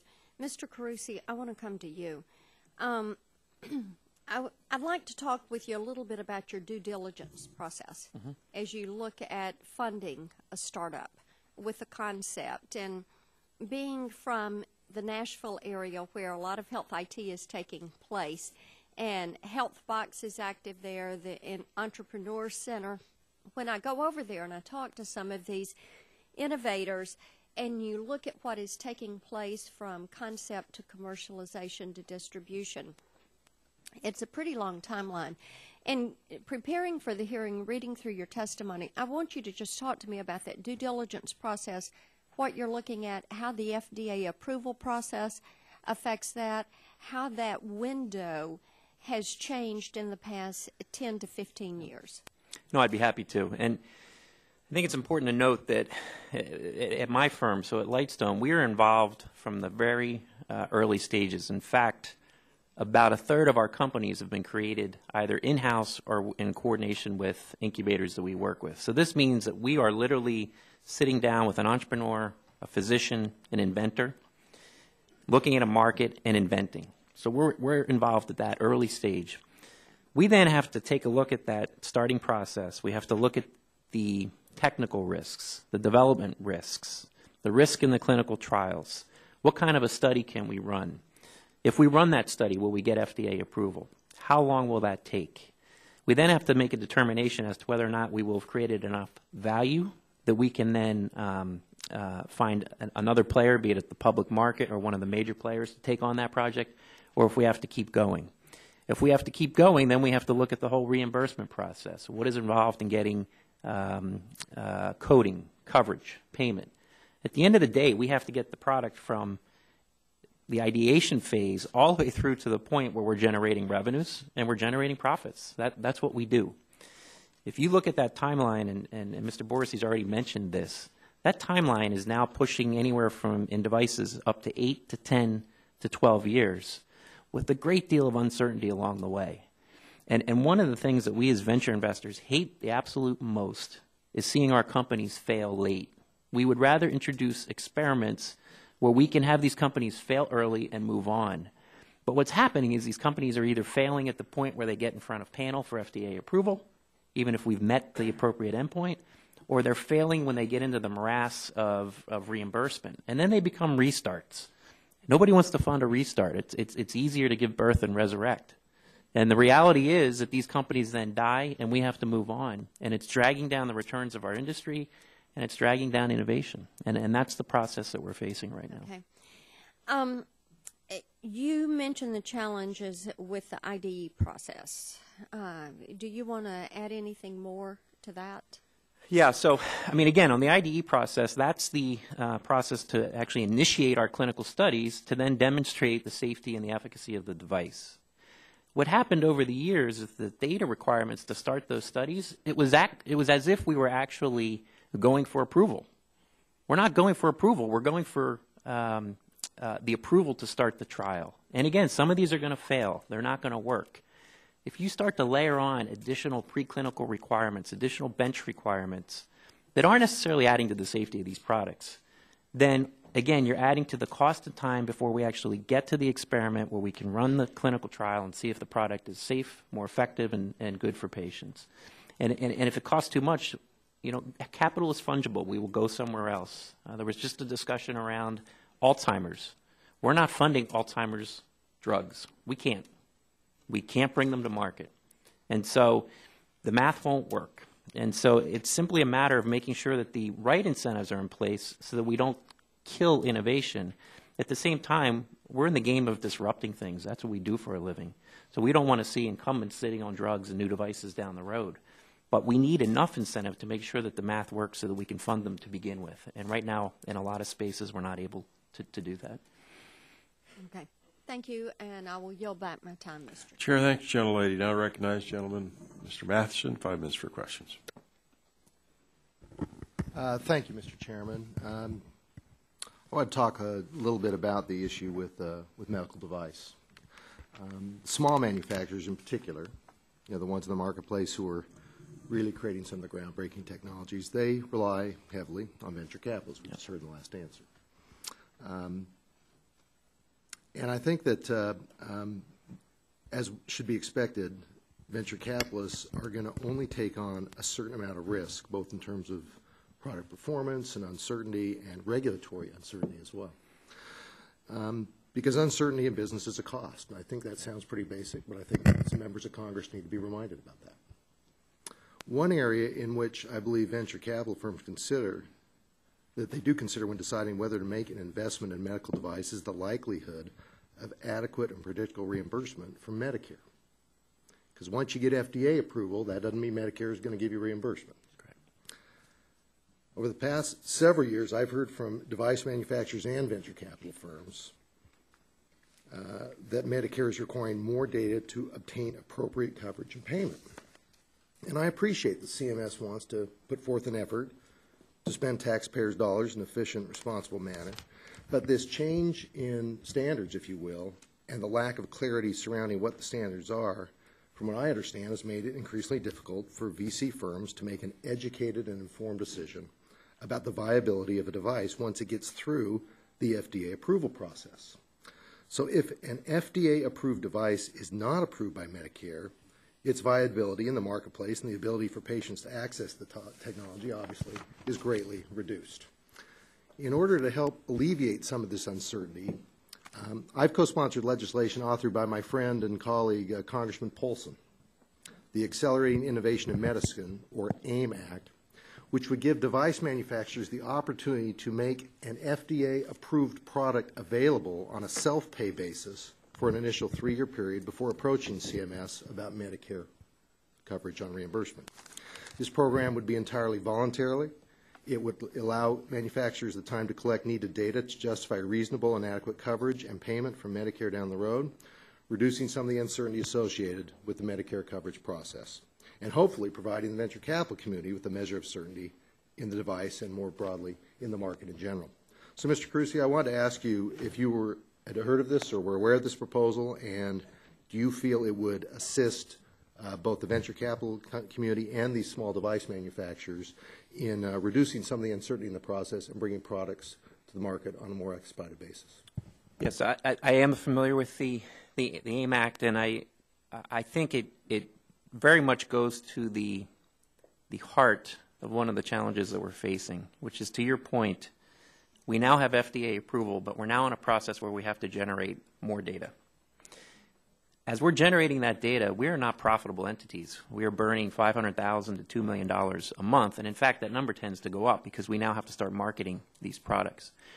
So the question comes down to, we can't, as small companies, continue to fund these products through that next phase of development. So I think what the AIM Act does, or could potentially do, is help to provide a source of funding during this period of time so that we can continue to generate the data that payers, that Medicare would want to see. And look, the world has changed. We recognize that data is everything. Clinical data is our sole focus. And so generating that data is necessary, it's important, but if we're going to have to add more years, more uncertainty, and more disruption, then we need policies like the AIM Act, and I'd say that's one of several potential approaches. That's not going to do it. We need more things and more creative ways to try and think about how we can, as an ecosystem, help the ecosystem generate this data. It's not simply about device companies or biotech companies. It benefits hospitals, payers, patients. So what is the right mechanism to fund this additional data gathering exercise? And then the only other thing I would add is, and then what is the data that's required? Don't move the bar. Tell us, and we've had this conversation with FDA, if it's X, we hit X, then you're going to get paid. And right now that bar is constantly moving, so we don't even know if we generate that data if we're going to get payment and coverage. I appreciate that. Mr. Chairman, I'll yield back. Chair, thanks, gentlemen. Now I recognize the Vice Chair of the subcommittee, Dr. Burgess. 5 minutes for questions. Thank you, Mr. Chairman. And Mr. Carusi, just briefly before we leave that point, it was the intention or the desire of this committee 2 years ago when the reauthorization of the Food and Drug Administration came before our committee that many of these problems would be, if not solved, at least managed or mitigated, and that has not been the case? No, on FDA that is having an impact, and so I think we are starting to see benefits from FDASIA, and certainly with FDA and then within improved dialogue with Commissioner Shuren and his leadership, we're seeing improvements. So it's why in my testimony I moved from FDA, we still want to continue to improve it, but to this reimbursement side of the equation, because parallel to the discussions we had several years ago around FDA and the lack of transparency, predictability, and consistency, that's what we're now facing in reimbursement. Let me ask you a question, because it came up yesterday in a Rules Committee hearing over the appropriation for the United States Department of Agriculture, which, for reasons that escape most of us, includes the FDA. But the whole issue of special protocol assessments came up, and the fact that the rules might be changed late in the game in that environment. Can you speak to that just briefly? Yeah, I can. I mean, again, I think that's been utilized more on the drug side, which is frankly less where I play. It's probably more where you play. Again, I think the intention of SPAs is terrific. I think the intention is to provide it and set a bar where if you hit a certain data requirement, you have certainty that you'll get approval. That's the right intent. Where it runs into problems if that doesn't prove to be the case. So in other words, if you're now 3/4 down the process, you're in the middle of your clinical trial, and the bar's changed, the bar's moved, you have to start that clinical trial all over. You've just taken a step of 3 to 4 years back. In many ways, you may have flushed $50 to $100 million down the drain. So I think the intent is right, but we can't monkey with the SPA then, unless there's some meaningful new clinical piece of data that's emerged once that's been established. I thought it was telling your comment, fail early, avoid the rush. I mean, that you certainly get why that concept is there. Dr. Gandy, and I really appreciate you being here. I appreciate the work you're doing in Alzheimer's. It must have been startling for you to hear, as it was for me, that Mr. Carusi is no longer funding Alzheimer's research. But let's talk about that for a minute, because one of the first things after I was elected to Congress in 2003, I asked for a meeting with Dr. Zerhouni out at the NIH, and we talked about things on the horizon, things in the future, and he related that statistic that you gave us, that 5 years delay in the onset of symptoms, big savings on the other side. So if I've done the math calculation correctly, I'm now into my third of those 5-year intervals, but as you relate, it hadn't really happened, has it? No, that's right. We currently don't have anything on the horizon that will make an impact on the course of Alzheimer's, on the progress of Alzheimer's disease. Well, what about actions like establishing clinical trial networks in the study of Alzheimer's? The NIA has established a nationwide network of Alzheimer's centers, and that's the mechanism by which it uses to recruit and test new drugs, recruit patients and test new drugs. And that system, that network, often partners with industry to test new industry drugs as well. And that might in turn then spur new investment, perhaps get Mr. Carusi again involved and invested in your research? I think what we need is a success. I think that would be what would attract more investors. I mean, we have relationships and actually a number of public-private fora for discussion, but I think the thing that would really build the enthusiasm is some success. And would things like standardizing biomarkers, would that help? That certainly is. The NIA has established what's called the Alzheimer's Disease Neuroimaging Initiative, which has been really a landmark study, ongoing study, in defining a number of biomarkers of the natural aging process, of the conversion from aging to mild cognitive impairment, and the conversion from mild cognitive impairment to mild Alzheimer's disease. Thank you. Dr. Ledley, you brought up gene therapy, and I can remember reading in the newspapers in the mid-1990s, late 1990s, about some promising gene therapies, and then unfortunately there were a series of unsuccessful and problems, and then it kind of went away. Can you kind of give us an idea of what's on the horizon with gene therapies? So, a short answer, gene therapy works. The last couple of years have been incredibly exciting. It's seen some very high-profile IPOs in the past couple of years.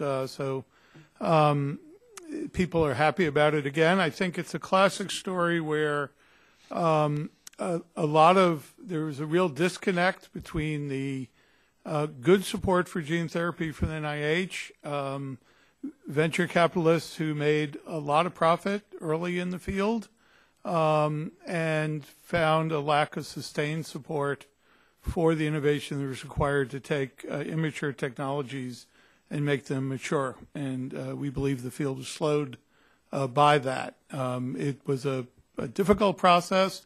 There are very important pricing issues for that field to work out in the next couple of years. But it is a great example of where the basic science is now ready for investments that can take advantage of discovery and the type of review process that's been put in place at the FDA.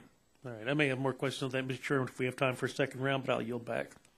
Chair, thanks, gentlemen. Now recognize the gentleman from Texas, Mr. Green. 5 minutes for questions. Thank you, Chairman, and both you and the ranking member for asking our witnesses to testify. First of all, it is frustrating that what my mother-in-law went through with Alzheimer's in the 90s, there's no drug today different from that than Aricept. It wasn't really useful then, slow delay of the illness, but we're not there. And Dr. Gandy, I appreciate all your efforts, and I even appreciate your purple tie, Mr. Curtis, working with our local Alzheimer's group in Houston.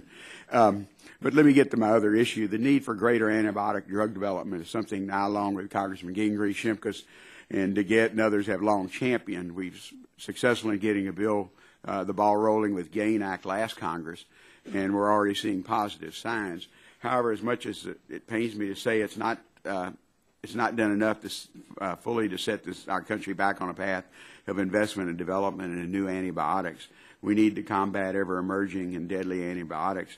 The health of our soldiers and veterans is particularly at risk. An article that ran in The Hill yesterday entitled "Fighting Superbugs by Developing Targeted Weapons," in which the author was Rear Admiral James Carey, stated that many soldiers and civilians have lost their lives because we do not have the drugs we need. It's time to mount an urgent defense against superbugs and use all the tools at our disposal to put new weapons on the field.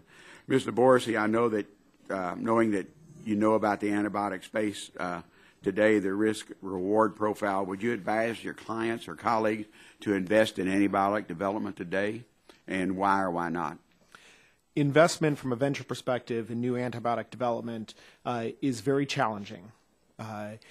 I, as an optimist from the science and the medicine perspective, I actually believe we have the tools and the technologies today that if we applied it and focused the capital around it, we could come up with the tremendous innovations that we need against some of these superbugs and areas of very important need to our society in infectious disease. Okay. If I only have 5 minutes, but if Congress were to create additional incentives on antibiotic development, do you believe that might help move the needle with investors such as yourself? Yes. Okay. If so, what types of reforms or incentives would be needed to improve your outlook on investment in this area? So one of the most important would be, again, drawing the analogy from cancer and from rare genetic diseases, which is if we accepted for these antibiotic infections, allowing to develop for those specific populations to show that if we could show that a drug works in those specific populations, that would have a tremendous impact. I, along with my colleague Congressman Gingrey, have introduced the ADAPT Act, which is a follow-up on the GAIN law from last Congress. It would create a special designation for critically important antibiotics with the goal of improving the FDA process around them. If we could demonstrate to industry leaders such a process would shorten approval times for safe and effective products, would that help increase the worth of antibiotic products on the market? Yes, it would. It would have a direct impact. Okay.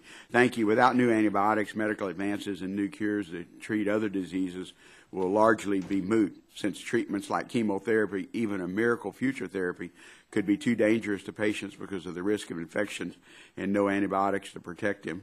And I urge my colleagues to take swift action and aggressive action because we do not have a moment to waste. And again, hopefully our subcommittee will look at the ADAPT Act as a follow-up to the success we're seeing with GAIN. I know just recently there was one of the pharmaceuticals approved. So, Mr. Chairman, I'll yield back my time. Chair, thanks, gentlemen. Now I recognize the gentleman from Illinois, Mr. Shimkus. 5 minutes for questions. Thank you, Mr. Chairman. It's great to be here. I'm way down on this side. And it's great to, I, too, am in the other subcommittee, so I'm bouncing back and forth. But it's really important to hear the plethora of the panel because it really just gets your mind going. It drives staff crazy because they want us to direct our questions. But you start thinking. So I'm going off script for a second. Mr. Hemphill, Alzheimer's, everyone's been touched by it. So you hear the testimony, obviously the capital community's not there. There's no return on investment. Can't make the case. It's an epidemic. It's going to. So this whole brand exclusivity stuff, I mean, doesn't that not make a case for creating a market condition where capital will flow so they can get a return so we can solve this disease? So I got to be quick, so don't. I completely agree. Oh, I'm off script. I'm off script too. That's right. So I completely agree that, in principle, if you have a situation where you otherwise would not have a drug, like this, I mean, right now we got it. Well, I mean, I'm not sure that the case is proved from the fact of long development time. Okay, but I would just say there's no money going right now, so the market is making the case now. The absence of investment doesn't necessarily tell us that a different legal regime would yield a different result. Okay. Let me move forward. That's part of the challenge, this debate that we have to get to. I also want to just highlight, Mr. Matheson did a great job. I'm a co-sponsor of the AIM Act. For all the reasons that I'm not going to go into it in detail, but I would encourage my colleagues to look at that and get on it. Mr. Chairman, I would encourage you to, I don't know if we want to wait, and this 21st century cures thing, or you may want to consider trying to at least get it through the process so we can see where we're at, because I don't see a downside to it. I just don't. It helps bring capital in the early formation. It's outside the Medicare morass coding issue, brings more certainty than less at a time when you're looking for capital flow. So now I'll get on script, Chris. But we are trying to focus in, and a lot of this debate has been on obviously the life-saving drug that will emerge and the cost. But I think as important as debate is the diagnostic portion, because with the way the world is changing and the science behind this, you can target specific drugs to specific conditions based upon markers and the like. So, Mr. Barisi, starting with the pre-market approval process, what types of incentives do you believe might spur development in this space, were you thinking it might be constructed similar to a drug-like post-market incentive structure or something different? So for diagnostics, a clear and predictable understanding of reimbursement, which does not exist today, would have a direct connection to capital formation for innovative new diagnostics that we mean. And that clear and predictable reimbursement in diagnostics, whether that was in some form of post-market exclusivity, whether that was just in clear Medicare rules and understanding, that clarity and transparency would make a tremendous difference. In your testimony, you recommend the committee consider a process whereby CMS create a program for diseases important for public health with high unmet diagnostic needs. Can you tell us more about how such a program might work?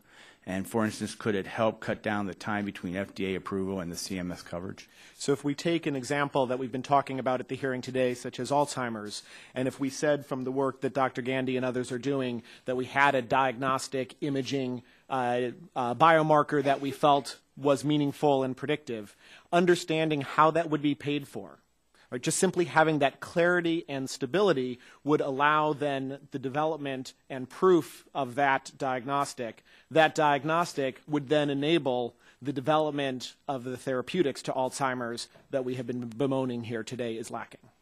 Yeah, and I just want to throw on Mr. Miller's here, and in part of his testimony he said on Alzheimer's, it's just the right thing to do.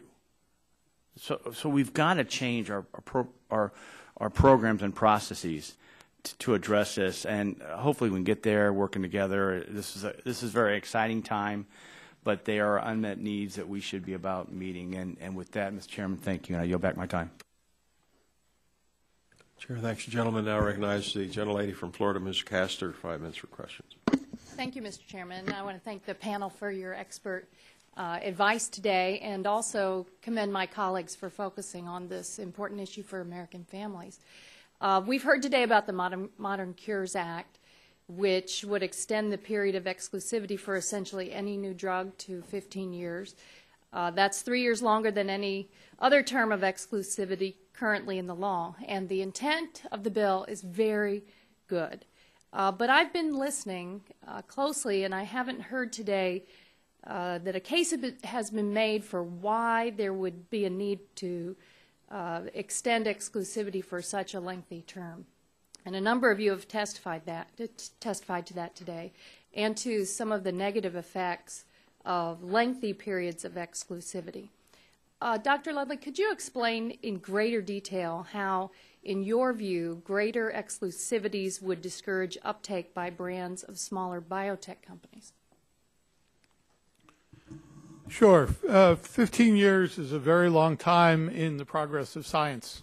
We don't use 15-year-old computers anymore, and by the time a drug has been on the market for a certain length of time, science is able to come up with something better and should, and the public needs it. So that there needs to be a return on the investment in the original drug, and there needs to be an immediate turnaround to invest in the next drug that is that much better.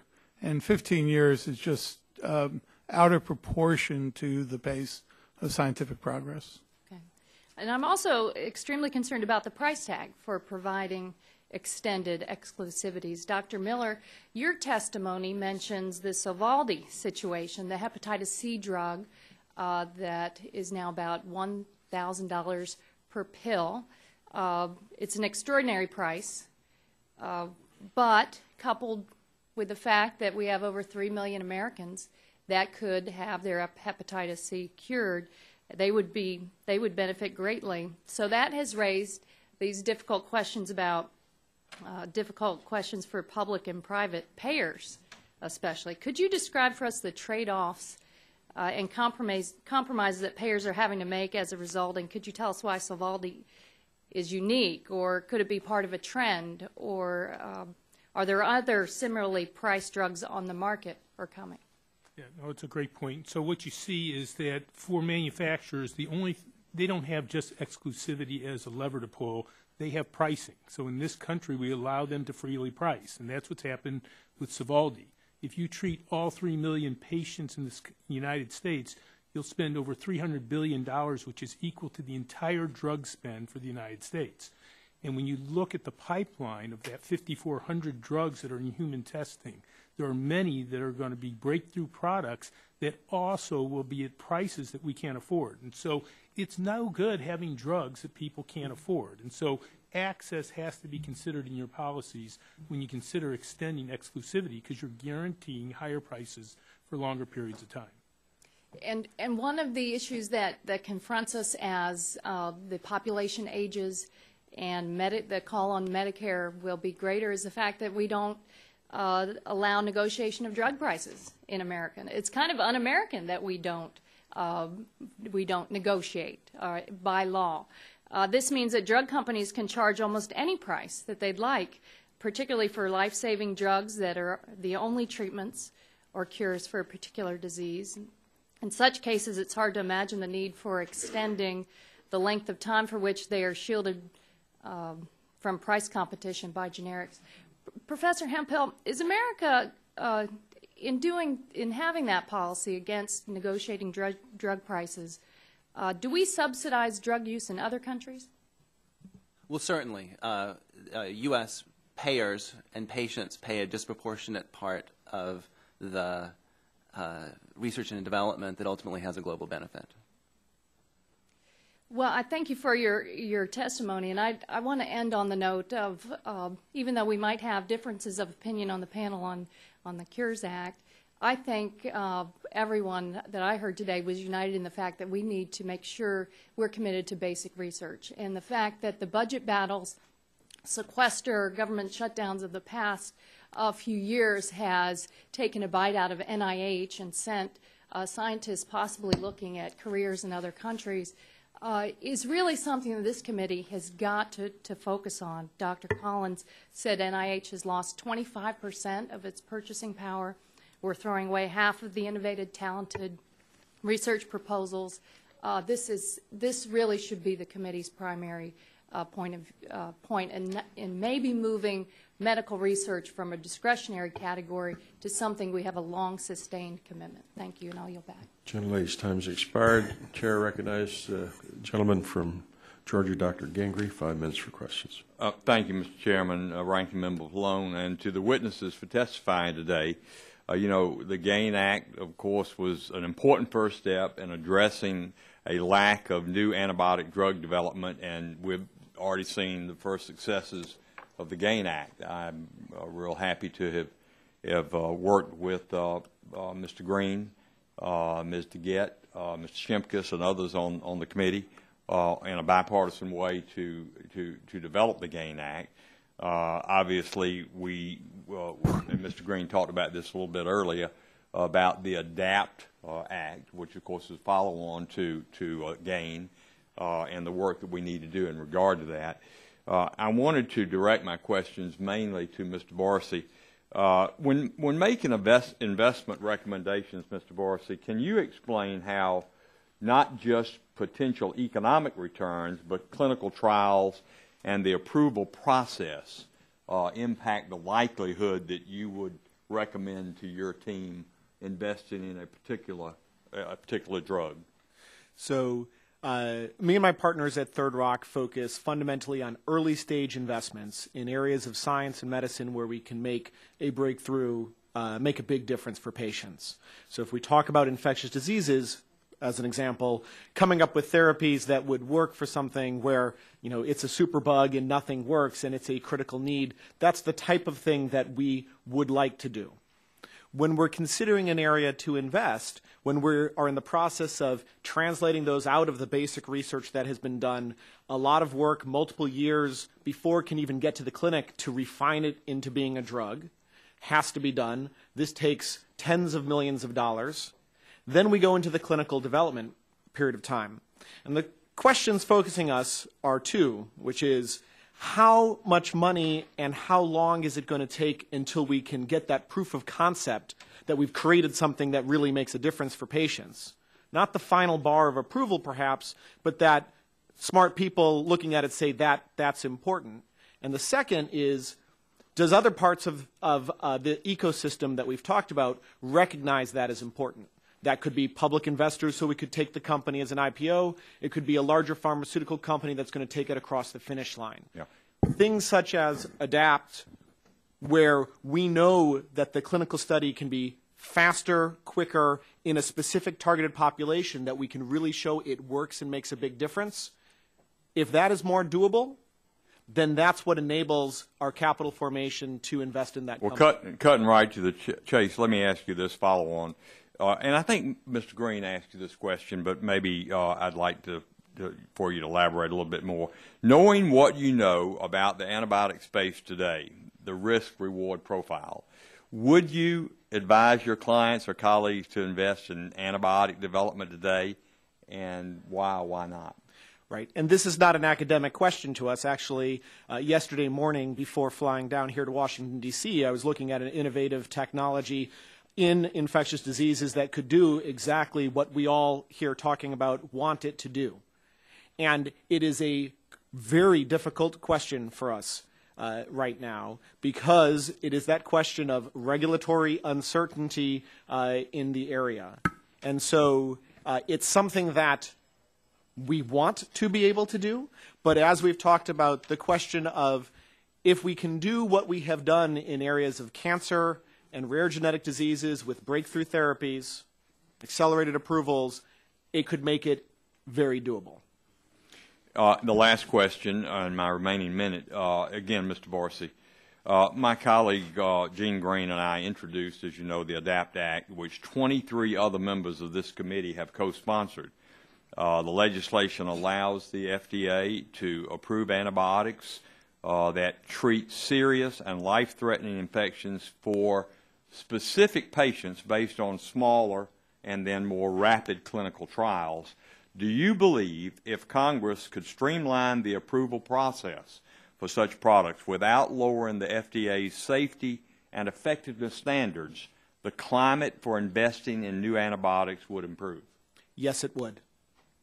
Well, I thank you very much, and I don't have time to address the other members of the panel. It's a large panel, but again, I'm grateful that y'all are here.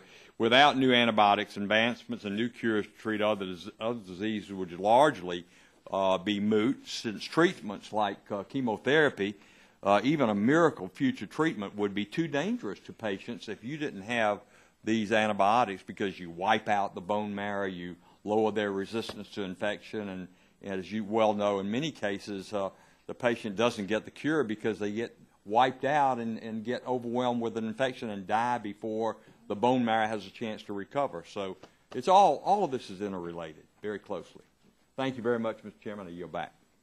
Chair, thanks, gentlemen, and now I recognize the gentlelady from Virgin Island, Dr. Christensen. 5 minutes for questions.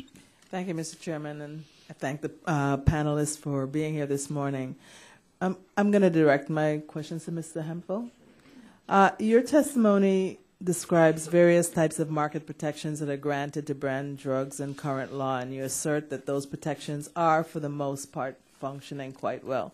So am I correct in interpreting that in your testimony, that they're functioning quite well?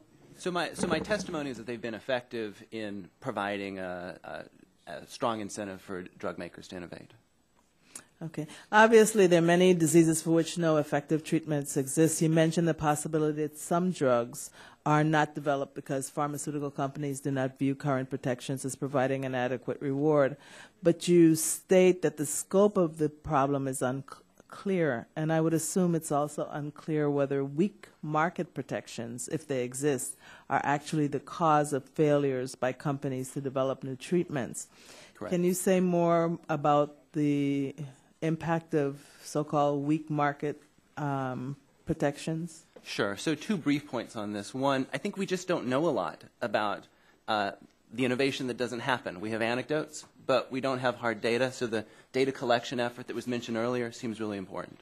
Second, even the limited protection, the limited non-patent protection that's provided, for example, by the Hatch-Waxman Act, has a big effect. We have therapies on the market that had no patent protection. An Alzheimer's drug, if it's a great Alzheimer's drug, suppose they only get 5 years of new chemical entity protection, but 20 million people are taking it, and each are a $1,000 a year business for the brand, not an unreasonable amount judged from what other chronic diseases have as a pay.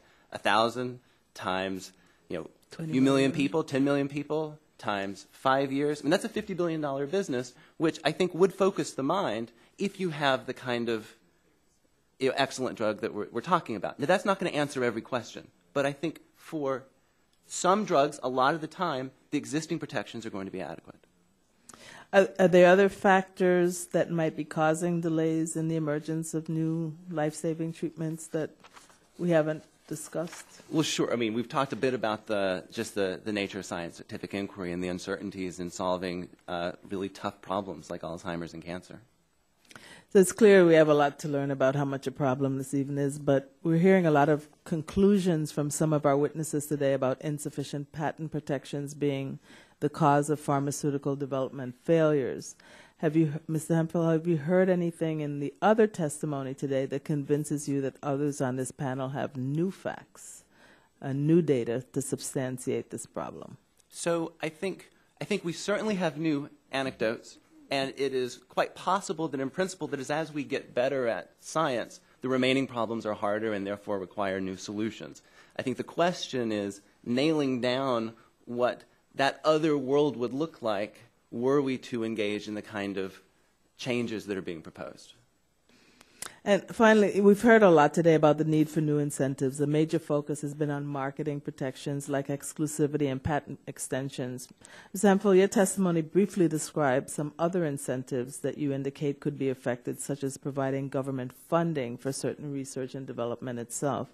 Can you maybe give us some more ideas about what other incentives are out there and whether you think they hold potential to spur innovation? Just briefly, we hear about extremely lengthy trials sometimes being a problem vis-a-vis patent protection, because if the patent runs out before you can get your drug to market because of the long trial, the Hatch-Waxman renewal or extension of patents might not be enough. But in those situations where we feel some confidence that this is a worthwhile project to pursue, you could readily imagine, it's a subsidy, it's a government outlay to support those trials. We see this sometimes in cancer, and I think that's been effective. And that's the kind of targeted solution that I think we should really be paying a lot of attention to. Thank you. Thank you, Mr. Chairman. I yield back. Sure, thanks, gentlelady. Now I recognize the gentleman from New Jersey, Mr. Lance. 5 minutes for question. Thank you very much, Mr. Chairman. I am the Republican chair of the Rare Disease Caucus, and in that capacity, I frequently meet with patients and families where there are no medicines. And I am the sponsor of Modern Cures. Modern Cures is completely bipartisan in its sponsorship, and I want to thank all of my colleagues who have become co-sponsors, including, for example, Mrs. Eshoo, Mr. Butterfield, Mr. Tonko, distinguished members of this committee on the Democratic side, as well as Republican co-sponsors. I see Mrs. Elmers and Mr. Bilirakis right in front of me.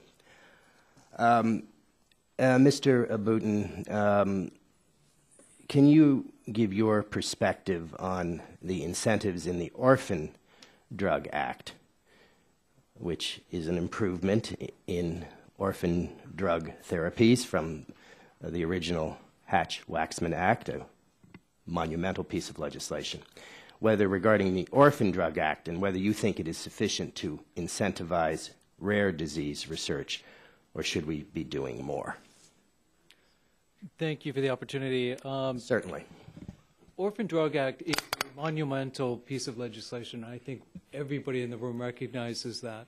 But at the same time, we have approximately 8,000 rare diseases. Yes. We have 500 treatments. Yes. Clearly, we need to do more. Yes. And regarding Alzheimer's and the moving questioning of my colleague, Congressman Green, would it be fair, and is this the consensus of the panel, that we need to do a much better job regarding Alzheimer's and somehow have to reach a solution to bring that to a better situation for the hundreds of thousands, indeed millions of patients who will suffer from Alzheimer's? Is that the consensus of the panel? Without question. Is there anyone who dissents from that? Thank you. Professor Hemphill, in responding to Congressman Shimkins's questioning, I believe you said, and I'm paraphrasing, and I certainly want to give you the opportunity to respond fully. I believe you said that the absence of new drug therapy doesn't necessarily mean that we need a new legal regime. Is that what you said? And I certainly want to give you every opportunity to express your point. Yes. You did say that. Yes. Do you want me to explain? Of course. So the idea here is simply that we don't know simply by the fact of increased legal protection that we will thereby have new cures. Yes, I'm an attorney, and we do not know. It seems to me we need some progress in these terrible rare diseases and not so rare diseases like Alzheimer's. And, of course, we cannot be conclusive that a new legal regime would bring that about. Is it possible that modification of the current legal regime would bring that about? Yeah, as I said, in principle, it's possible. What's tricky here is that we know a lot about the costs from lengthened exclusivity vis-a-vis drugs that are going to be elicited either way. And we know almost nothing about the theoretical improvement that we would get from a longer period. That's why we need a healthy discussion and to reach a balance. Agreed about a balance. A balance. And at the moment, the balance, and there is the balance in Hatch-Waxman, and then there's the balance in the Orphan Drugs Act, and we're trying to move forward in rare diseases. I, as the Republican chair of the Rare Disease Caucus, we need a healthy balance, and that is what this committee in particular is trying to strike. And I would encourage all on the panel to determine what that healthy balance should be. And Mr. Booten, you believe we need to update or at least modify orphan drugs regarding rare diseases. Without question, we need to update the balance, strike it better. And 2 quick points. The anti-evergreening issue that was raised applies to every medication. That is precisely not accurate. Be on modern cures. Yes. The issue around costing currently applies to every medication, not what would come out of modern. Thank you. Be very clear. Thank you. And finally, Professor Hempel, I don't think we've ever met before. You're welcome to come into my office at any time to discuss my legislation, Modern Cures. I understand you're teaching Upper Manhattan and live in Manhattan. And I assure you, the Lincoln Tunnel, the Holland Tunnel, and even the George Washington Bridge are all open. And I welcome a healthy discussion on my completely bipartisan legislation, Modern Cures Act. Thank you, Mr. Chairman. Chair thanks the gentleman. And now recognize the gentleman from New York, Mr. Engel. 5 minutes for questions. Well, thank you very much, Mr. Chairman. I live on the other side of the George Washington Bridge, the side that people couldn't get to when it was blocked. So I want to thank all of you for your testimony, and especially give a call out to the New Yorkers, Dr. Gandy and Mr. Hempel. Always good to see New Yorkers down here in Washington. The 21st Century Cures Initiative creates an important bipartisan opportunity for us to consider creative new approaches to incentivize getting new treatments into the hands of patients as quickly and safely as possible. I'm the co-author of the Paul Wellstone Muscular Dystrophy Community Assistance Research Education Amendments of 2008 and 2013, along with my colleague on this committee, Dr. Burgess. I've seen how new research models have produced great advances in our understanding of the various forms of muscular dystrophies. So I raise this now because I think we can use the Wellstone Muscular Dystrophy Research Center's model to incentivize other forms of research. Much like the National Pediatric Research Network, the Wellstone Centers use a network approach that's designed to ensure that research is not conducted in silos. And I believe this network approach fosters collaboration and allows government funding to be supplemented by nonprofit and patient advocacy dollars and by private biotech and pharmaceutical funding. Let me ask you, Dr. Gandy, given your experience with Alzheimer's research at Mount Sinai, could you comment on how a network approach to research can serve as a force multiplier to incentivize treatments and cures for patients? I think the network approach is essential. For one thing, the networking it standardizes the approach to medication, the approach to diagnosis across all centers, and by dispersing the person power across the country enables the rapid recruitment of new subjects for trials. I think in terms of operations, there's really no other way to do it. Are there any other models of public-private partnerships that you think would be constructive to consider in addition to the Wellstone Center approach? No, I think that's a reasonable place to start. Okay, thank you. I'd also like to ask about the development of treatments and cures for patients with rare diseases. Within our rare disease research communities, more and more personalized approaches to therapeutic development are becoming possible. But these life-saving personalized drug therapies have small consumer markets and are among the most expensive therapeutics ever created. So let me ask Mr. Borsi and Dr. Miller, could you comment on how we can continue to attract biotech and pharmaceutical industry partners into this space and how we can support industry's work with payer groups to ensure access once therapies are approved?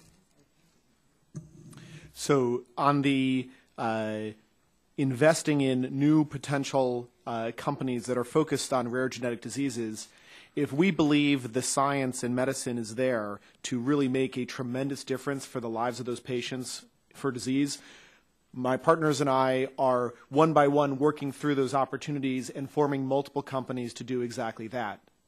Part of that is based on the understanding, as we've talked about here today, on the path through regulatory approval. A second part is understanding the reimbursement is being there. And when we're talking about diseases that might have a couple thousand patients, a couple hundred, or some that are even as few as 100 patients that are involved, that necessarily means a high price associated with those. And we know those are challenging issues. There are potential therapies that can make a huge difference for patients.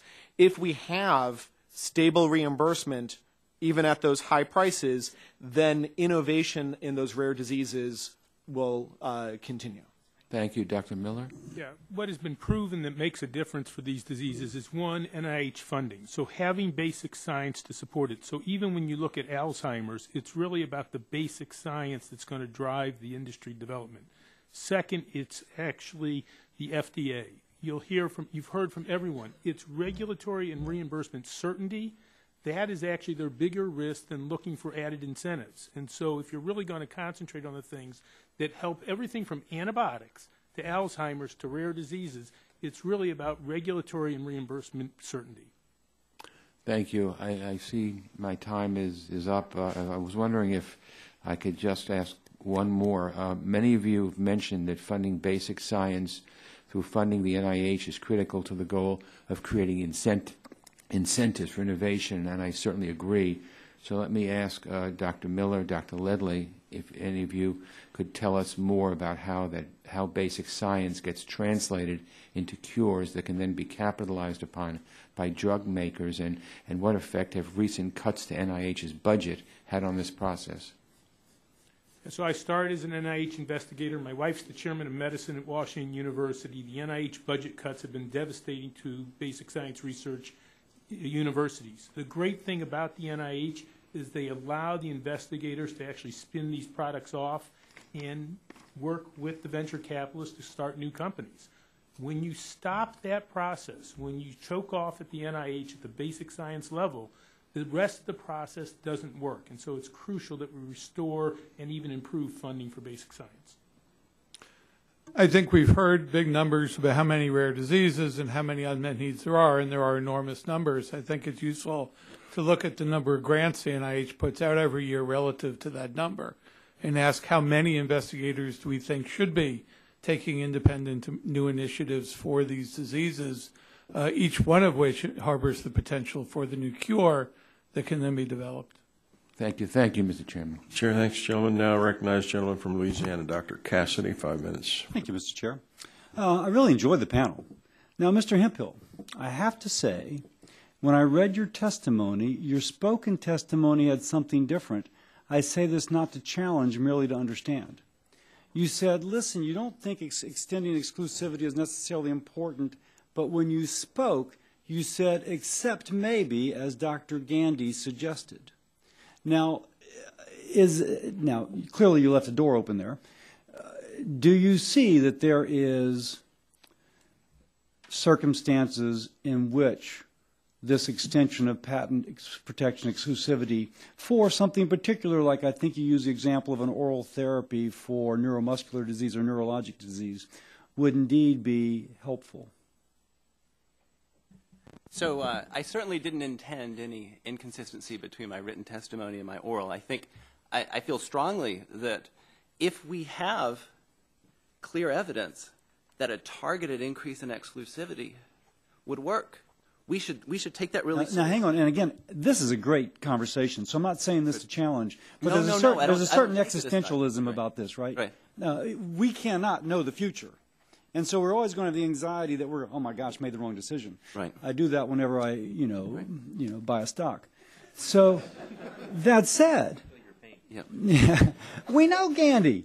He's an incredible investigator, which, by the way, the NIH 20 years ago was advised to redirect their funding to things which have more importance to modern disease. They've not done it in 20 years. So as we speak of the NIH, let's note that the IOM has suggested that they redirect funding. They have not done so. And in a period of constrained resources, we have to call upon them perhaps to be a little bit more directing more towards your diseases. Now, that said, I go back to my point. Is there a kind of situation in which indeed these sorts of incentives would be important? Yes, no, certainly that's possible. And I also don't mean to suggest that certainty has to be our standard. As you say, we're investing, we're gambling, right? But we're gambling with the public's money to the extent that existing drugs get this extension, which is why I say narrowing our view, not to every single drug and probably not every single... So let me challenge you. You ready, man? Right. You're a bright guy. Figure out that metric and give it to Lance. That would have an incredibly important, because I look at Alzheimer's, and there's few models, I think, outside of Down's kids, of where you know they're going to develop disease. Now, as the son of a man who died of Alzheimer's, this is so incredibly important. If you could figure out that metric talking to Gandry across town, that would be fantastic for our country. So I say that just to kind of put the plug in. So I appreciate that. Yeah, thanks. Dr. Miller, good to see you, man. Listen, I have some problems with your California study. I'm a hepatologist. And so if you look at the intention to treat, I do think they underestimate the impact of Sovaldi upon outcomes. Every time I still see patients mentally ill and such who are not candidates for interferon, it wouldn't be included in a clinical trial. So the 47% cure rate that paper posits, it just doesn't happen among my patients with addiction disorders or mental illness. That said, I'm struck that you suggest that we need to have a mechanism by which we would limit what a company could charge. But you don't mention that mechanism. So, and I say that because your company is incredibly disruptive. I mean, y'all are good. So you think about how markets work. Do you have a suggestion how the federal government could limit what companies charge without squelching the innovative drive that has given us a drug which is truly a breakthrough drug? Yeah, so if you thought if you interpreted what I said as the government should be price setting, the answer is absolutely not. We do not believe the government is... And you didn't say that, but I didn't know where you would go with it. We actually believe it's a free market solution that has to be required. And so we look at it the exact opposite. We think that they have taken advantage of it, which is just a warning to you all that when you talk about extending the period of exclusivity, remember that that's not the only lever that these people have. They have pricing as a lever, and they clearly have exercised it, and Sovaldi's a great example of it. And so but we believe that the pushback to Sovaldi has to come from the marketplace, not from the government. So if we're talking about patent protection, it seems like there's limited levers to push back from the marketplace. Is that a fair statement? So, because again, we're kind of guessing what their true cost is to develop a drug, which is an incredible drug. Well, so we actually know in this particular case their true cost of developing it because they didn't develop it. They bought it for $11 billion, and they'll make that back in the first year alone. The trouble is that you also need the pharmaceutical manufacturers to act responsibly in their pricing. But even in that absence, there's going to be competitors to the marketplace, and they will have to pay a consequence if the competitors can create a product that's equally good. Because as you said, we will shift our market share to someone that's willing to give us a better price. Well, I'm out of time. Y'all have been really enjoyed this written testimony, and wish I had more time to ask questions. And thank you each for your good work. I mean, I thank you each for your good work. Thank you. Chair, thanks, gentlemen. Now I recognize the gentlelady from North Carolina, Ms. Elmers, 5 minutes for questions. Thank you, Mr. Chairman, and thank you to our panel for being here today. The 21st century cures is certainly something that I have considerable amount of passion for, and I think it's certainly the right approach for us to take. And here in government, when unfortunately many times we're always reactive rather than proactive. My first question is for Mr. Borsi. We've all discussed the challenges of the costly cures to come up with diseases. Again, Alzheimer's is a devastating disease. Certainly, I know many of us have been touched by this personally. My mother died of Alzheimer's. And, we all want a cure, and I hear this from my constituents all the time.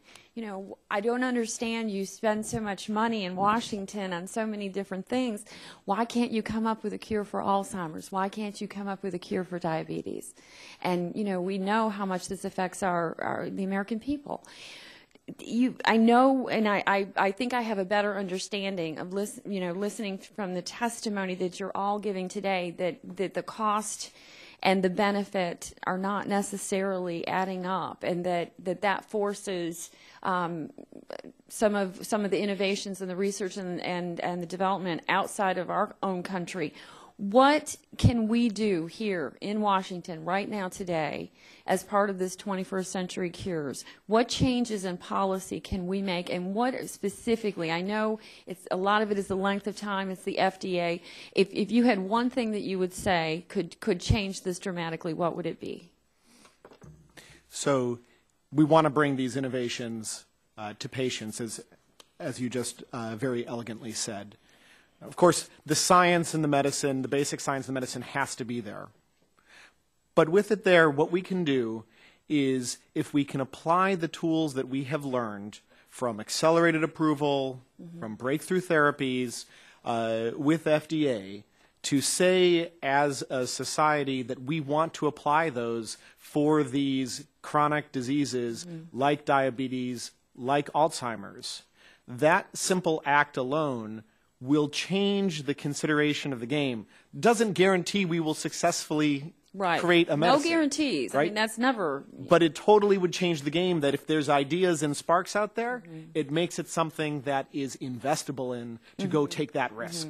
So again, it's getting back to that uncertainty that is out there, and the unfortunate.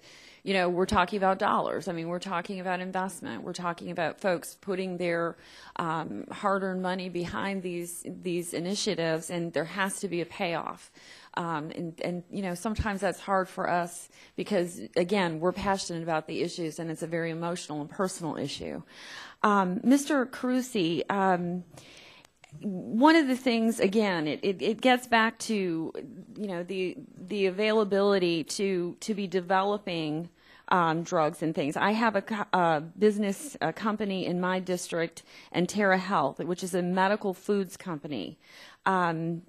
Basically, this is one of the innovations that we're seeing moving forward, for patients, medical foods, helping patients who are taking many of these different diseases for HIV, Parkinson's, Alzheimer's, rheumatoid arthritis, irritable bowel syndrome, helping the patient to respond better to drugs. How can we help this process when we're talking about reimbursement? How can we do a better job to make sure that we're making this advancement? What changes at the FDA level would you see would streamline this process for something that's kind of on the edge here when we're talking about medical foods?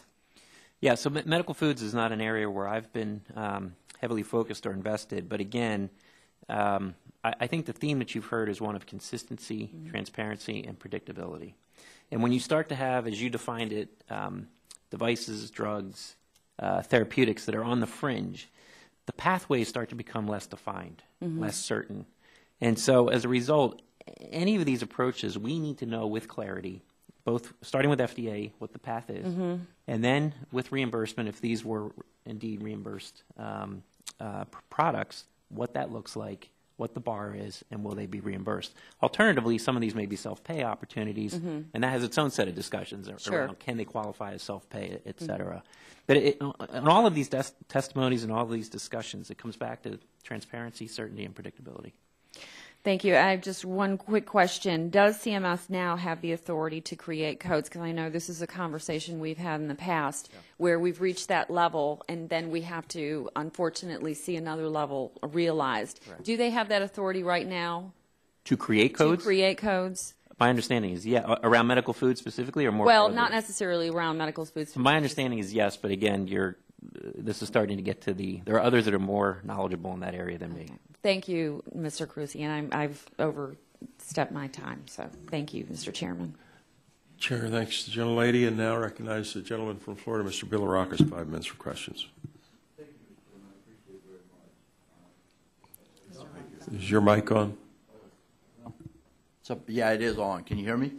Okay. All right.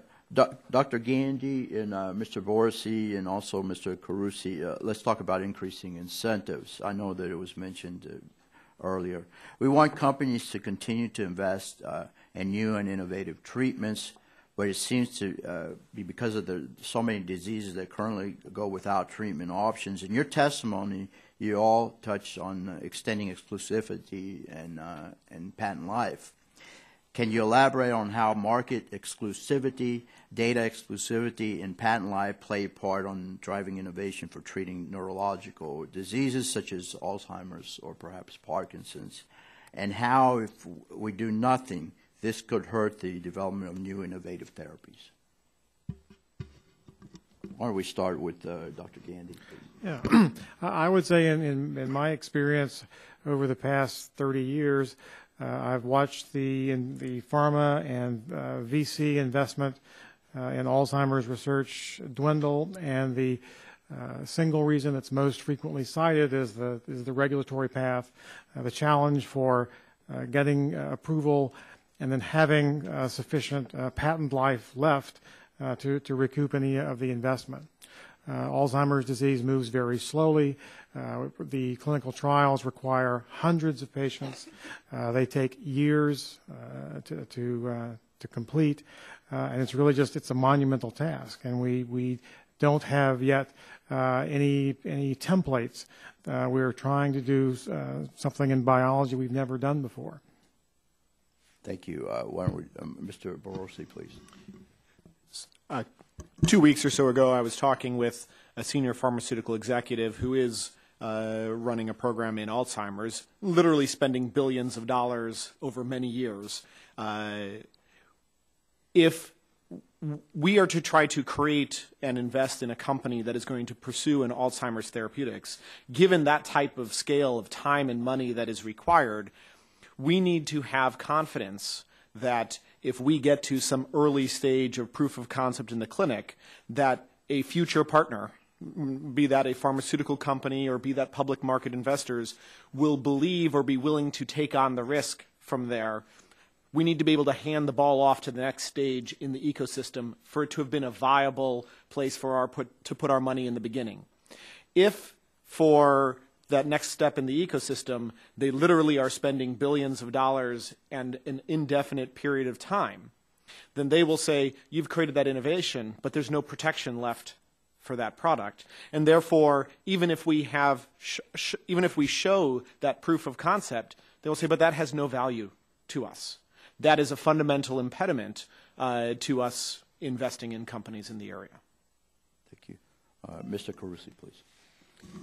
Yeah, I think it comes back to time. And so I want to give an example. In my portfolio of companies, we have a company, GI Dynamics. And GI Dynamics is developing a device-based approach to treat type 2 diabetes and obesity, two of the biggest chronic disease issues we have in this country.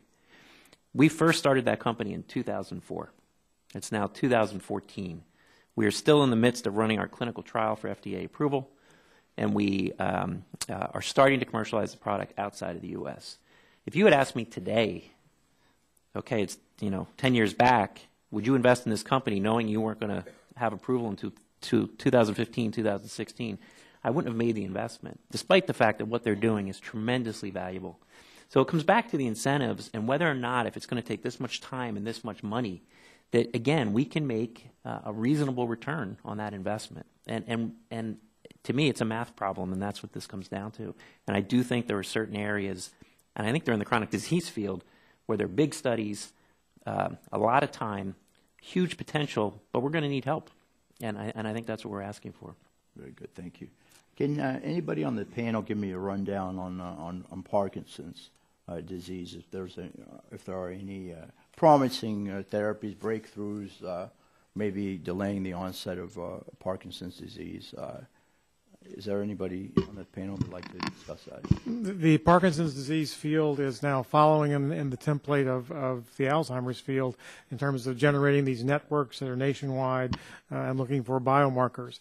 I think that they have the advantage of having a little more in terms of impact using transmitter replacement and manipulation than has happened with Alzheimer's. So there are some new medications there targeting some new receptors for symptomatic relief, but they haven't yet changed the progression of the disease, and that's really the key, is to slow the progression.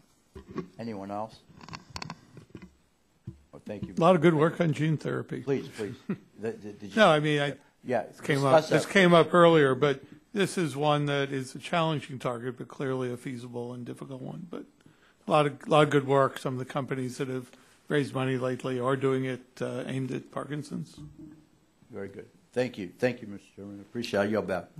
Chair, thanks, gentlemen. I hate to cut this off, but this has been some of the best interaction we've had with members and witnesses, and frankly, this has been one of the most informative, helpful, exciting hearings that we've had. So I want to thank each of the witnesses for your testimony. We have a UC request. Thank you, Mr. Let me echo what you said about the hearing and the value of it. I totally agree.